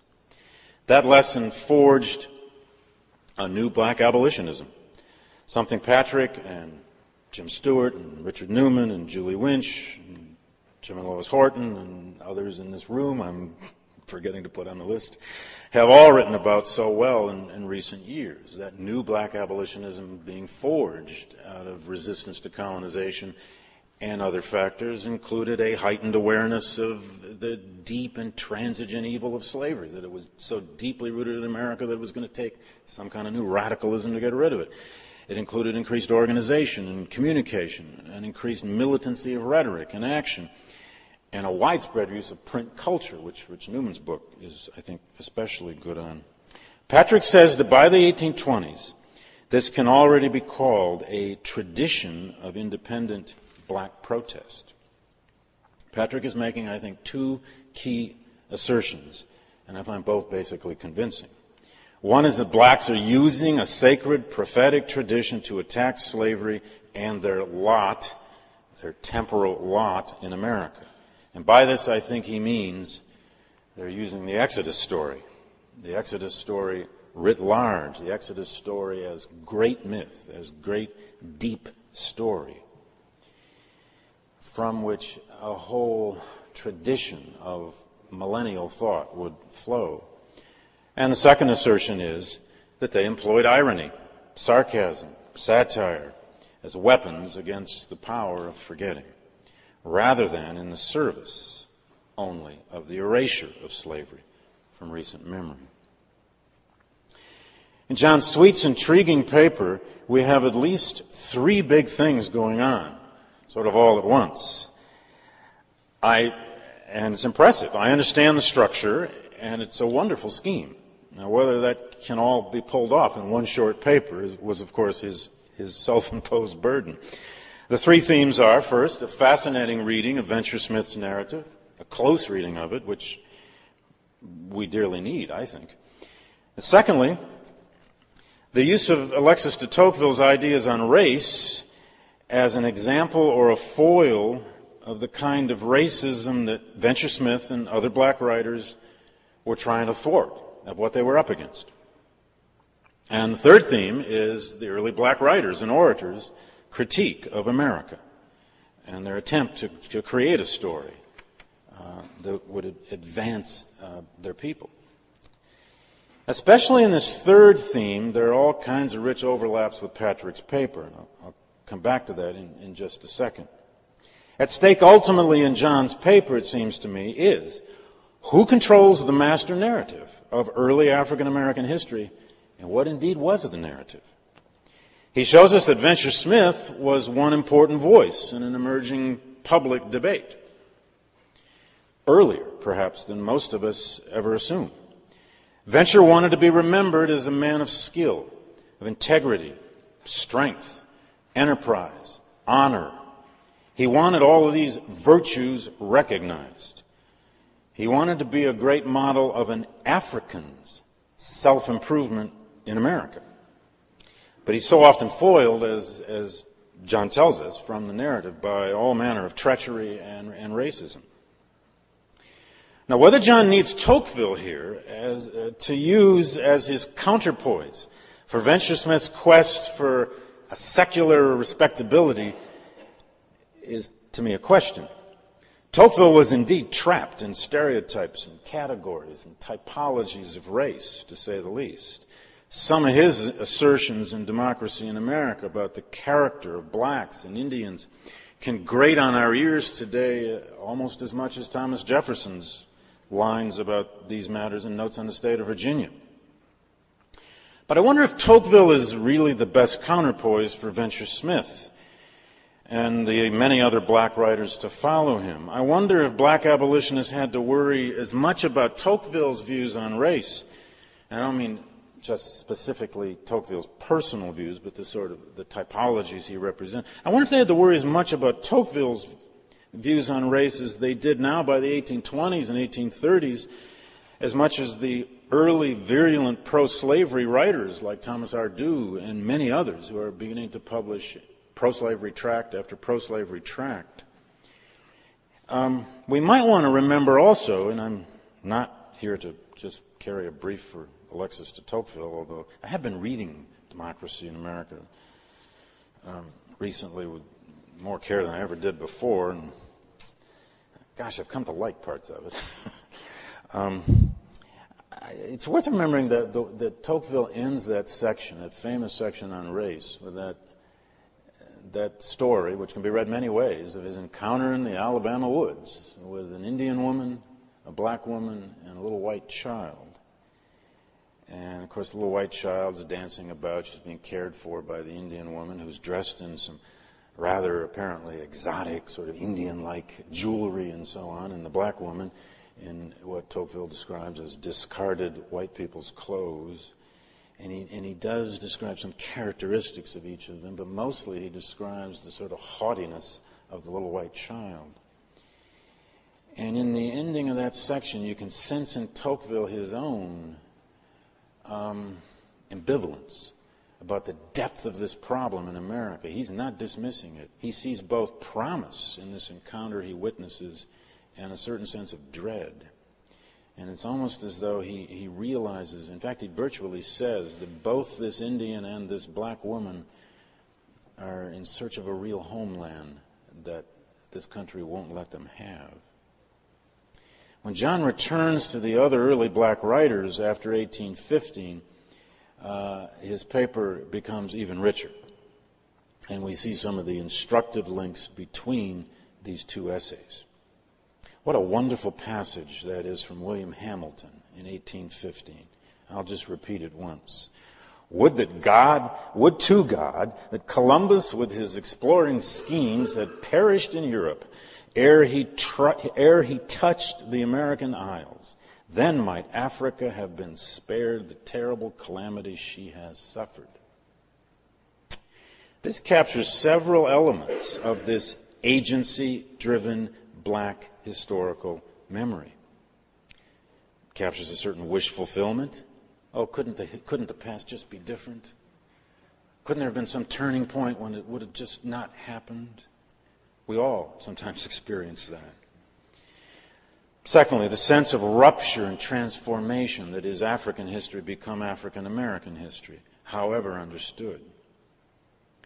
A reach for an African historical consciousness, not quite attainable. The centrality of slavery in the development of American history. I may be overreading this quote. But also that ambivalence, a sense of living in a marginal space, in a hostile world, albeit one of one's birth. I also found it instructive that both authors end up at great expressions of this African-American ambivalence and assertiveness from 4th of July speeches. Patrick from Douglas's famous 1852 effort, and John from Peter Williams in 1830. And so I can't resist ending myself with Douglas on the 4th of July. It was in those 4th of July orations, as much as anywhere, where black writers could claim, but could also struggle with, which historical narrative they believed they were living in. What future might be possible based on what past? In Douglas's 4th of July oration, which I think Patrick implied as well, which I think is the historical, rhetorical masterpiece of American abolitionism, he drew deeply and transcendentally, I think, on the two great traditions of black abolitionism. One, the Bible, a sacred memory or drama, and the second, of course, the Enlightenment, a secular source of ideas and hope, and therefore a temporal memory or drama. Douglas calls the 4th of July America's national Passover. He knew exactly the kinds of historical memories he was appealing to in his almost entirely white audience that day, probably was largely a white audience. The whole speech is as though he demands for an hour that his audience live in a historical drama with him. Calls it a holy day. Calls the Declaration of Independence the ringbolt of the nation's destiny. And many of you, I know this speech and probably know it well. But it really has two pivots. It has three parts. It's a classic work of oratory or rhetoric in that sense, and it's classic Douglas. The first part, of course, is where Douglas starts so softly and smoothly, and he honors over and over, honors the founding fathers, honors the Declaration of Independence, honors the founding, honors the fact that America is still so young and still so malleable, and you could almost sense his audience getting comfortable and kind of feeling good that Frederick came here today to make him feel proud. And of course he says, pardon me, about 5 pages in, what have I or those I represent to do with your national independence? And so on and so on. And then he goes to the next page and the hammer comes down. And it's like a hailstorm for the next 8 pages of the speech of, frankly, some of the most brutal Jeremiadic language you'll ever read in an abolitionist speech or editorial of any kind. He uses so many adjectives in these 8 pages you can't even count them. And he uses the pronoun you and yours so many times that you stop counting them after a while. The 4th of July is yours, not mine. You may rejoice, I must mourn. It's the accusative you. It goes on throughout that section of the speech. And then, of course, Douglas, he doesn't just use irony, he names it. He says, to invite me here today to engage in your joyous anthems is inhuman mockery and sacrilegious irony. Later on in the speech, he says, what we need is scorching irony. But in one of the most deft moments of the speech, I think we see the two traditions that both of these papers have highlighted and demonstrated were the root of this turn, if you want, in black abolitionism around the 1820s. After this kind of sweet secular beginning, if you will, he doesn't even announce his text. But in a well-churched biblical audience, he knew they would know what he was referring to, and he simply floats into the 137th Psalm. By the rivers of Babylon, there we sat down. Yea, we wept when we remembered Zion. We hanged our harps upon the willows in the midst thereof. For there they that carried us away captive required of us a song. And they who wanted us required of us mirth, saying, sing us one of the songs of Zion. How can we sing the Lord's song in a strange land? If I forget thee, O Jerusalem, let my right hand forget her cunning, and if I do not remember thee, let my tongue cleave to the roof of my mouth. You know, it's Douglas the ironist at his height.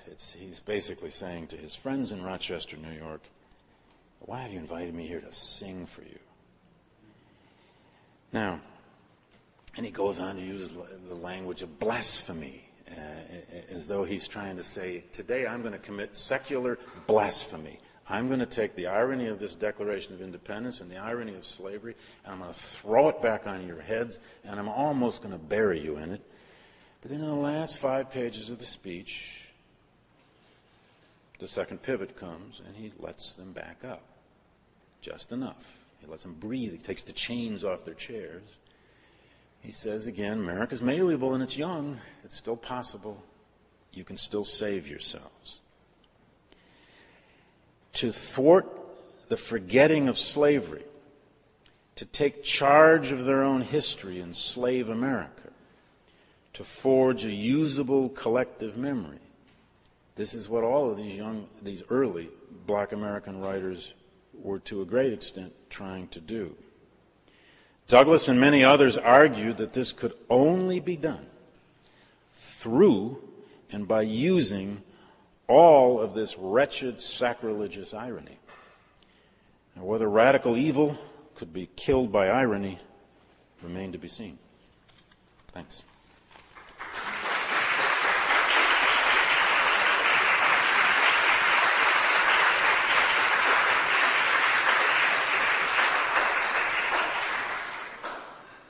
amazing. In this time of question and answer, I would ask our two presenters if they'd like to make any comments first before we entertain questions. None other than that I appreciate David for his comments, and he has a real knack for organizing these thoughts in ways, so thanks very much. Questions? Marilyn. Regarding my notes here, I also was not here yesterday, so I hope I don't touch on questions that we discussed. And you maybe got up and used my word here. So let me ask that question early on, because it's fantastic. And it has to do with kind of parsing some aspects of the prophetic tradition. And looking at Alan Jones almost in one camp and their descendants, and then Walker, Garnett, Leon Douglas, Nell, I think I have Du Bois, and I guess it's kind of a zeitgeist question, which is, do you feel that there might be an aspect in the religious camp of, and I'm cautious about the binary simplicity, I don't know that, but some kind of reaction against the challenge religion of the folks, challenging religion by folks such as Walker, Garnett, Douglas, Nell, who I would argue do come from Enlightenment tradition as opposed to a more religious without the iron condition, so that the respectability argument is almost a way of fending off the skepticism of enlightenment anti-religiosity. Okay, so I share your caution about distinguishing between the sacred and the secular commentators, and I have to say I see as much of the prophet in David Walker as in Absalom Jones, if not more. I think the distinction that I prefer to make is a temporal one. So it's that Walker and Garnett are coming from a generation that has witnessed freedom and has begun to deal in a sustained way with the challenges confronting free black communities. But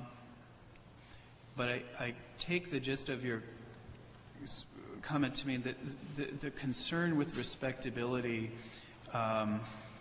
when it's associated with those you term the religious figures like Jones and Allen is in fact more defensive perhaps, whereas are you suggesting that with Walker and Garnett perhaps there's less of a concern with respectability, or that it's not as defensive? You know, sometimes when it comes down to Du Bois and Booker T, the folks who say this is the intellectual tradition as opposed to the spirit, not opposed to like in complex opposition to the almost passive spiritual. I think that it's actually one of the it's a tension that people refer to frequently and kind of scholars invoke and have certainly invoked it for quite some time. I think it's actually one that I'm more concerned with battering down than upholding. I really believe that there are continuities and commonalities that are far more significant than the divergences. And we used to talk about dichotomies between integration and separation, or assimilation and nationalism, and I think those might be useful to a point, but beyond a certain point they become downright obfuscations, and they prevent us from understanding the common intellectual heritage upon which or that Walker shared with the Philadelphia Reverends. And I've always just been more interested in trying to understand what that bedrock is. So in what ways, I love the fact that the American Moral Reform Society in 1837 is saying, essentially, in terms of black agency, almost the same thing that Garnett is saying in 1843.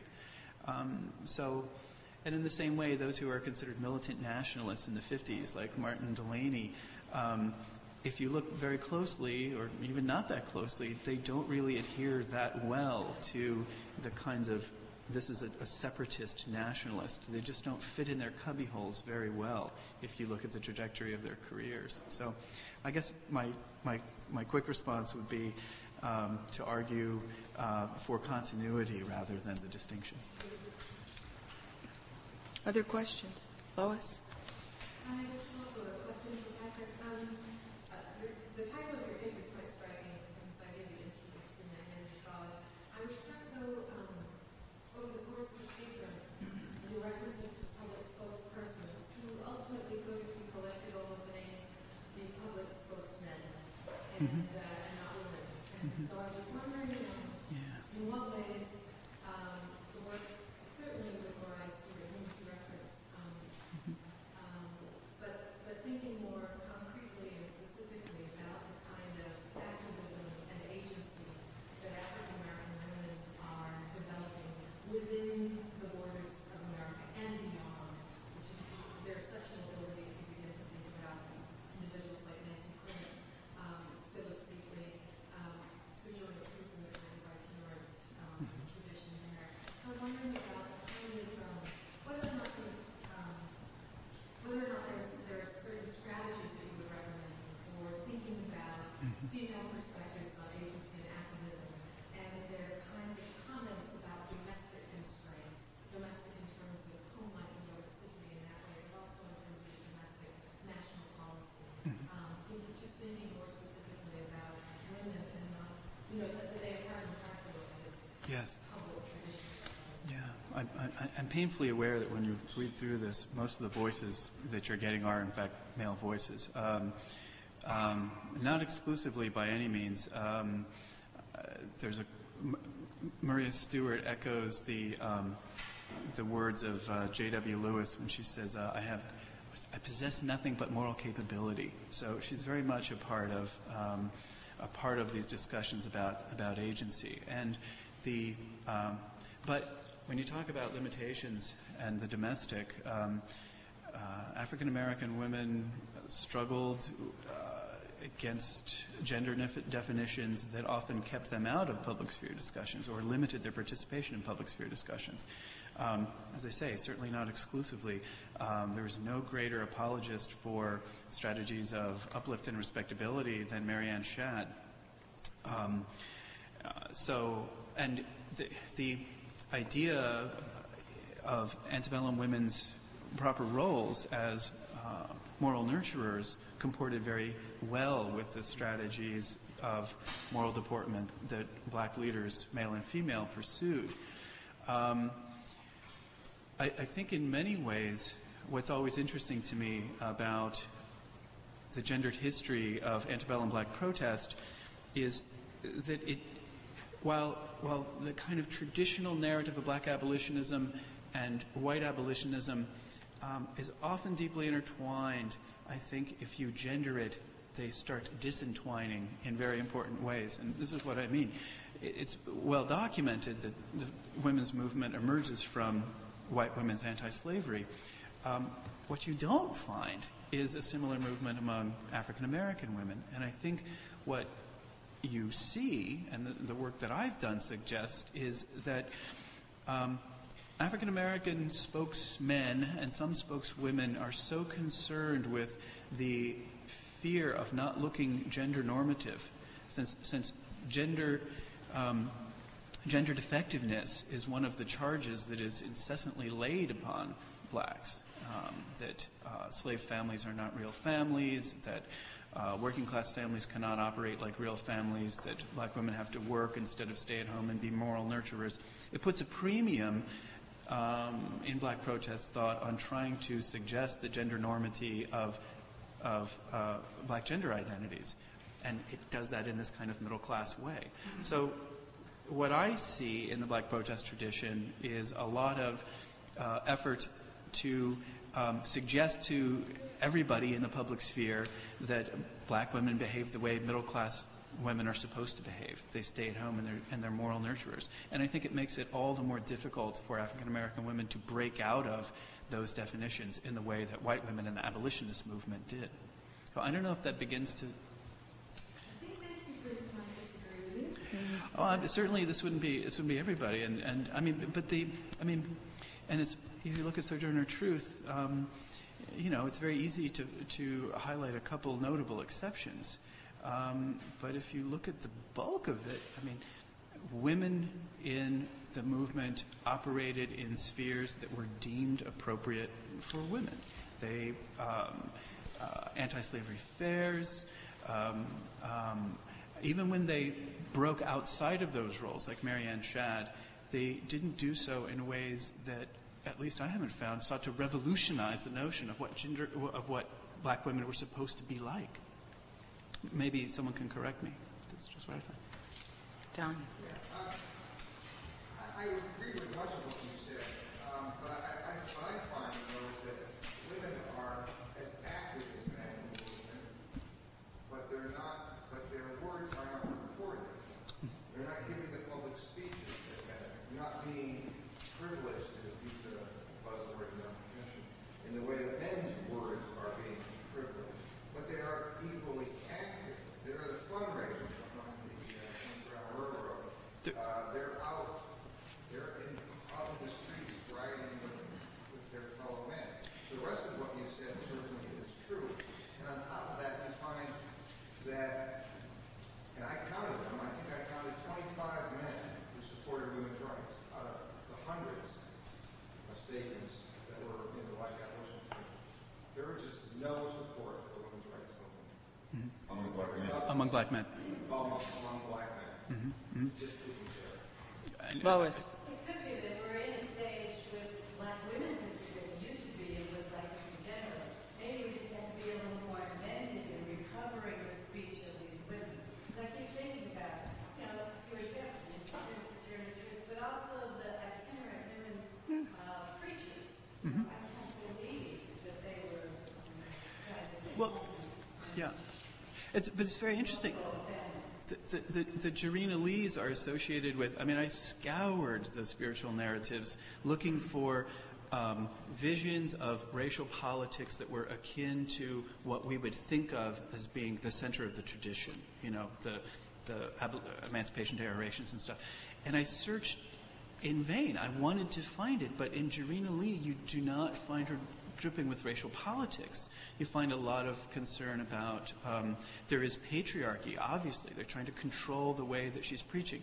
And in fact, what's more interesting to me about Jarena Lee, or where I think the lesson is there, is that this is a woman who represents a kind of, it's about class. This is a woman who represents a kind of folk preaching style. And that's what gets Daniel Alexander Payne upset, is that here's a woman preaching in a style that's basically working class. And I'm sorry, I just have to disagree, Don. It's like women might be participating, but they're not participating equally because they're not sitting in the conventions. They're just not. And the number of women who are getting published in the papers is not anywhere near. So while they may be participating in important, critical ways, doing the kind of the buttressing work of the movement, fundraising, subscription selling, that kind of stuff. The fact that they're not getting into the record is a critical statement about the way black men understood the appropriate place of black women. I'd just like to add a couple things, which is that if you move a little earlier to the time period where I'm more comfortable, right around 1800, the early years of the 19th century, I think it's true that you don't see a lot of black women writing and publishing.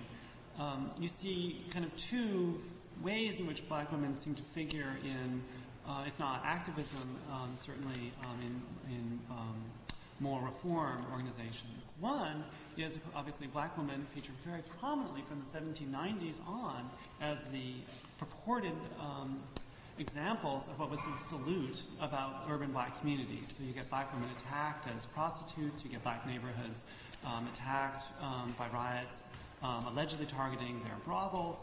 So black women's sexuality and black women's moral comportment becomes very powerfully attacked and persistently with riots here in Boston and other places, often associating Phyllis Wheatley, through the use of the term to the name Phyllis, with those events. So there is an attack, it's a very explicit attack on the black communities through the sexual and gender comportment of black women. The other thing that I think you see is black women in organizing as auxiliaries of African Union societies. So in Newport, there's the Female Benevolent Society that's organized as very early years of the 19th century, that is certainly active, that is certainly in the public sphere. They're working on poor relief and education. They're school teachers, but they're not making speeches or leading parades. Yeah. Yes. Rich Newman, RIT. I was just going to ask how then you sort of bring women into these so-called master narratives of African American history. And thinking here, following up on some of David's comments by maybe refining the question a bit, if you privilege print as a memory site, do you lose these women's voices? One example that I'm working on right now is Richard Allen. And looking at how he constructs his life, it's pretty striking that he leaves out both of his wives from his narratives. And yet when you go to Bethel Church and you go to the basement, Richard Allen Museum, they will tell you very proudly that Richard Allen's both of his wives were key parts of creating this church. In other words, they kept house, they wined and dined, visiting preachers, white as well as black. They allowed Richard Allen to be that public figure.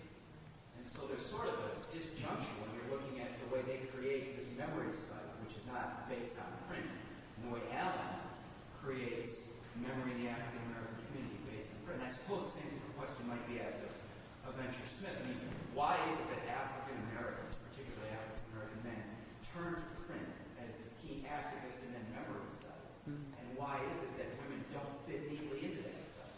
How do we then reconstruct a sort of overall narrative that would encompass both of these groups? That's a good one, Rich. No, I think that the way you do that, you obviously must acknowledge women where they are and do the work of recovery that Lois is talking about, and find those voices. If it is in fact the case that women do not figure as prominently in the kind of canonical tradition, you have to figure out why that is and talk about it. And as much as we would like to learn, I think, that women were key players, the fact that they are so absent in the print tradition suggests something that is very much there at work. And it's probably an absence that is not there in the actual, I mean, it's obviously an absence that is not there in the lived lives of people. I mean, if you read Leslie Harris's new book on New York, it's fantastic, and including issues of gender all across black life. So, I mean, obviously, or Elsa Barkley Brown, you can think of that as a model, and the idea of the community understanding men as political proxies for women's voices. That's a possibility. But I think that whatever you do, you've got to contend with if it is the case, you have to contend with the fact that this is a tradition which is gendering itself largely male, and that's an expression of power in a marginalized tradition, which is a very difficult thing to contend with. Well, one thought that occurs to me is that, two thoughts. One, specifically on this question of public discourse. And it seems to me that it's interesting to see so few women writing, because women are so important in abolitionist literature, as people have been talking recently. And it actually occurred to me right now that one of the big divisions is that women tend to feature prominently in sentimental abolitionist writing as pitiful subjects, as innocent victims, whereas the writings we've been hearing mostly here about are either Christian or they're Enlightenment in their tone. And in Enlightenment language, men are the political actors who are mostly affected or are discursively constructed as most affected by the deprivation of political rights by enslavement. So women, in some ways, I think might be assumed to be more dependent and therefore not as victimized by enslavement or by discrimination in the way that black men need to stand up for themselves as men. So I think there's a ideological reason why Venture Smith writes as a man and not Margaret Smith, his wife, writing as a woman. And I think there's the second question, which is how print shapes other forms of subsequent memory. So that if you go to Stonington, Connecticut, or East Haddam, Connecticut, where he lived, there's currently a big public fight over Venture Smith's home site because Connecticut Yankee, the nuclear power plant, wants to put a waste storage area on his former house site, which people hadn't really paid attention to until they tried to put nuclear storage on it. Or whatever they're doing, maybe it's something else. But if you go there, there's a lot of public memory in local Connecticut towns about Venture Smith. His wife is not remembered. His children are somewhat remembered by the local families in whose graveyards the children are buried. But it's really I've been trying to track down public traditions about Venture and the commemoration of him. If you go to East Haddam post office, they have the big salt bucket that he carried, one of his feats of strength. Was a Venture 19th century water company called the Venture Rock Spring Company. So there's a continuous tradition in Connecticut towns of remembering him, but they remember him, I think, largely because his narrative was published, and it was published at key moments of national conflict in 1735, and then late 19th century, 1896. Jim? This is all well and good. So long as when we do this research, we recognize the context within which these women have functioned. And we're not talking about a society in which women have access to the kinds of records that we can find. And we're also talking about a society in which people are making judgments, racial judgments, about the extent to which women will black women will fit themselves within the cult of womanhood kind of framework. So therefore, if a woman stands up to say the kinds of things that she might very well say within the black community, but not be written down in a way that's going to make it available to us 100 and some odd years later, if she would do that, she runs the risk of opening the race to an attack. I mean, obviously, the race is not civilized because these women who are doing these kinds of stuff, therefore these women have to make real and important decisions about how public they can be with the message that I think they regularly give in places like the Black Church and in places where we don't have the kind of public scrutiny that we would find records of. That puts these women in a very, very difficult position. And I think it puts the black community itself in a very difficult position. That's why I think it is significant to find out what you have found. Yeah. I found some records in which, for example, black men were saying that our wives... Divisions is that women tend to feature prominently in sentimental abolitionist writing as pitiful subjects, as innocent victims, whereas the writings we've been hearing mostly here about are either Christian or they're Enlightenment in their tone. And in Enlightenment language, men are the political actors who are mostly affected or are discursively constructed as most affected by the deprivation of political rights by enslavement. So women, in some ways, I think might be assumed to be more dependent and therefore not as victimized by enslavement or by discrimination in the way that black men need to stand up for themselves as men. So I think there's a ideological reason why Venture Smith writes as a man and not Margaret Smith, his wife, writing as a woman. And I think there's the second question, which is how print shapes other forms of subsequent memory. So that if you go to Stonington, Connecticut, or East Haddam, Connecticut, where he lived, there's currently a big public fight over Venture Smith's home site because Connecticut Yankee, the nuclear power plant, wants to put a waste storage area on his former house site, which people hadn't really paid attention to until they tried to put nuclear storage on it, or whatever they're doing, maybe it's something else. But if you go there, there's There's a lot of public memory in local Connecticut towns about Venture Smith.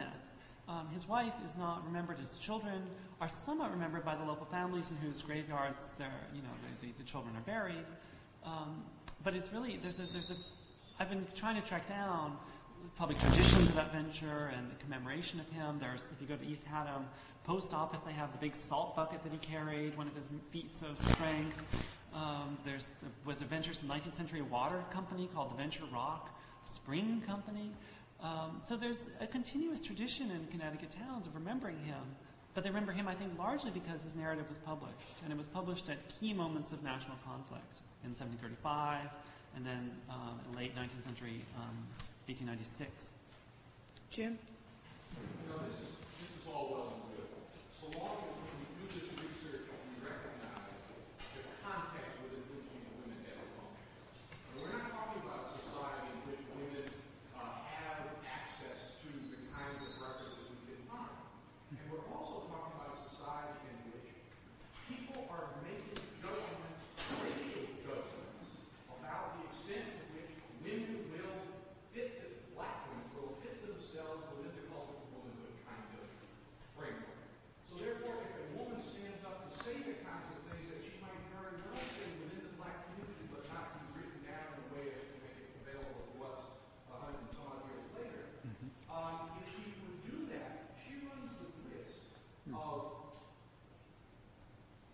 opening the race to an attack. I mean, obviously, the race is not civilized because of these women who are doing these kinds. So therefore, these women have to make real and important decisions about how public they can be with the message that I think they regularly give in places like the Black Church and in places where you don't have the kind of public scrutiny that we would find records of. That puts these women in a very, very difficult position. And I think it puts the black community itself in a very difficult position. That's why I think it is significant to find out what you have found. Yep. I found some records in which, for example, black men were saying that our lives are important and ought to be included in opening the organizations. It is interesting that many of those organizations, which in white society would be gender-specific organizations, in black society are what, co-ed? Right. Promiscuous, yes.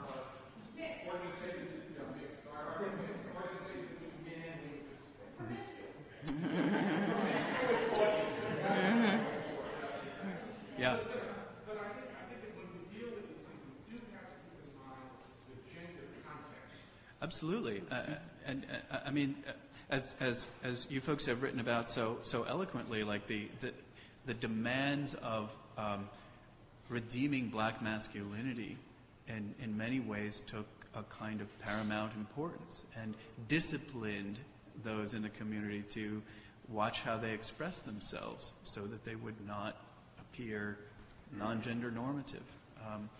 And I think that's very powerful. So in that way, I mean, masculinity is clearly trumping femininity and its primacy in black rhetoric, in the public stuff anyway. Is Mary Ann Shadd the only black woman who actually edited a newspaper? I'm trying to think. Well, who actually had an editorial role? Henry Bibb's, well, this is an interesting point. Like, Voice of the Fugitive is edited by Henry Bibb, who was supposed to not be very literate, and his wife was highly literate, so she probably wound up editing The Voice of the Fugitive. Does she get credit? No. Our time has come to a close. That does not mean that we have to close out discussion, and I want to first thank the Athenaeum for this lovely space and the Colonial Society for its leadership in gathering us all for this important conference. I must tell you that on my way here, on my cell phone, which, by the way, for historians who love to do research on how to silence your phone and it will vibrate. If you're not capable of doing that research, your students or children or grandchildren will do it for you. That's how I learned how to silence mine. But my father said to me on my way here, make us proud.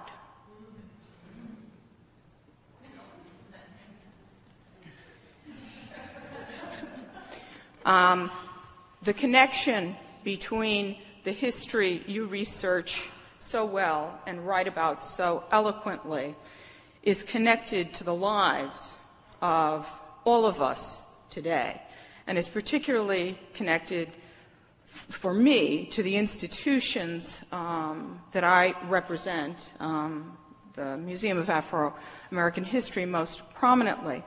The agency that we gain is gained through the research you do and how accessible you make yourselves.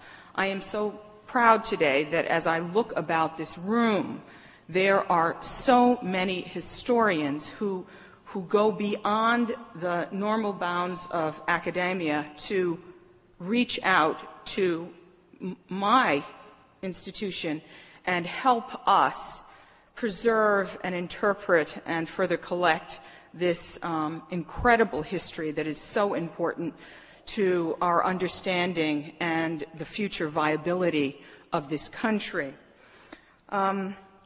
I am about to attend a conference that Jim Horton and I are co-chairing for the National Trust for Historic Preservation on the future of African American historic places in this country. I am going to see a colleague there who will remain unnamed, who is white, who is the head of a historic site that I have found that I am related to.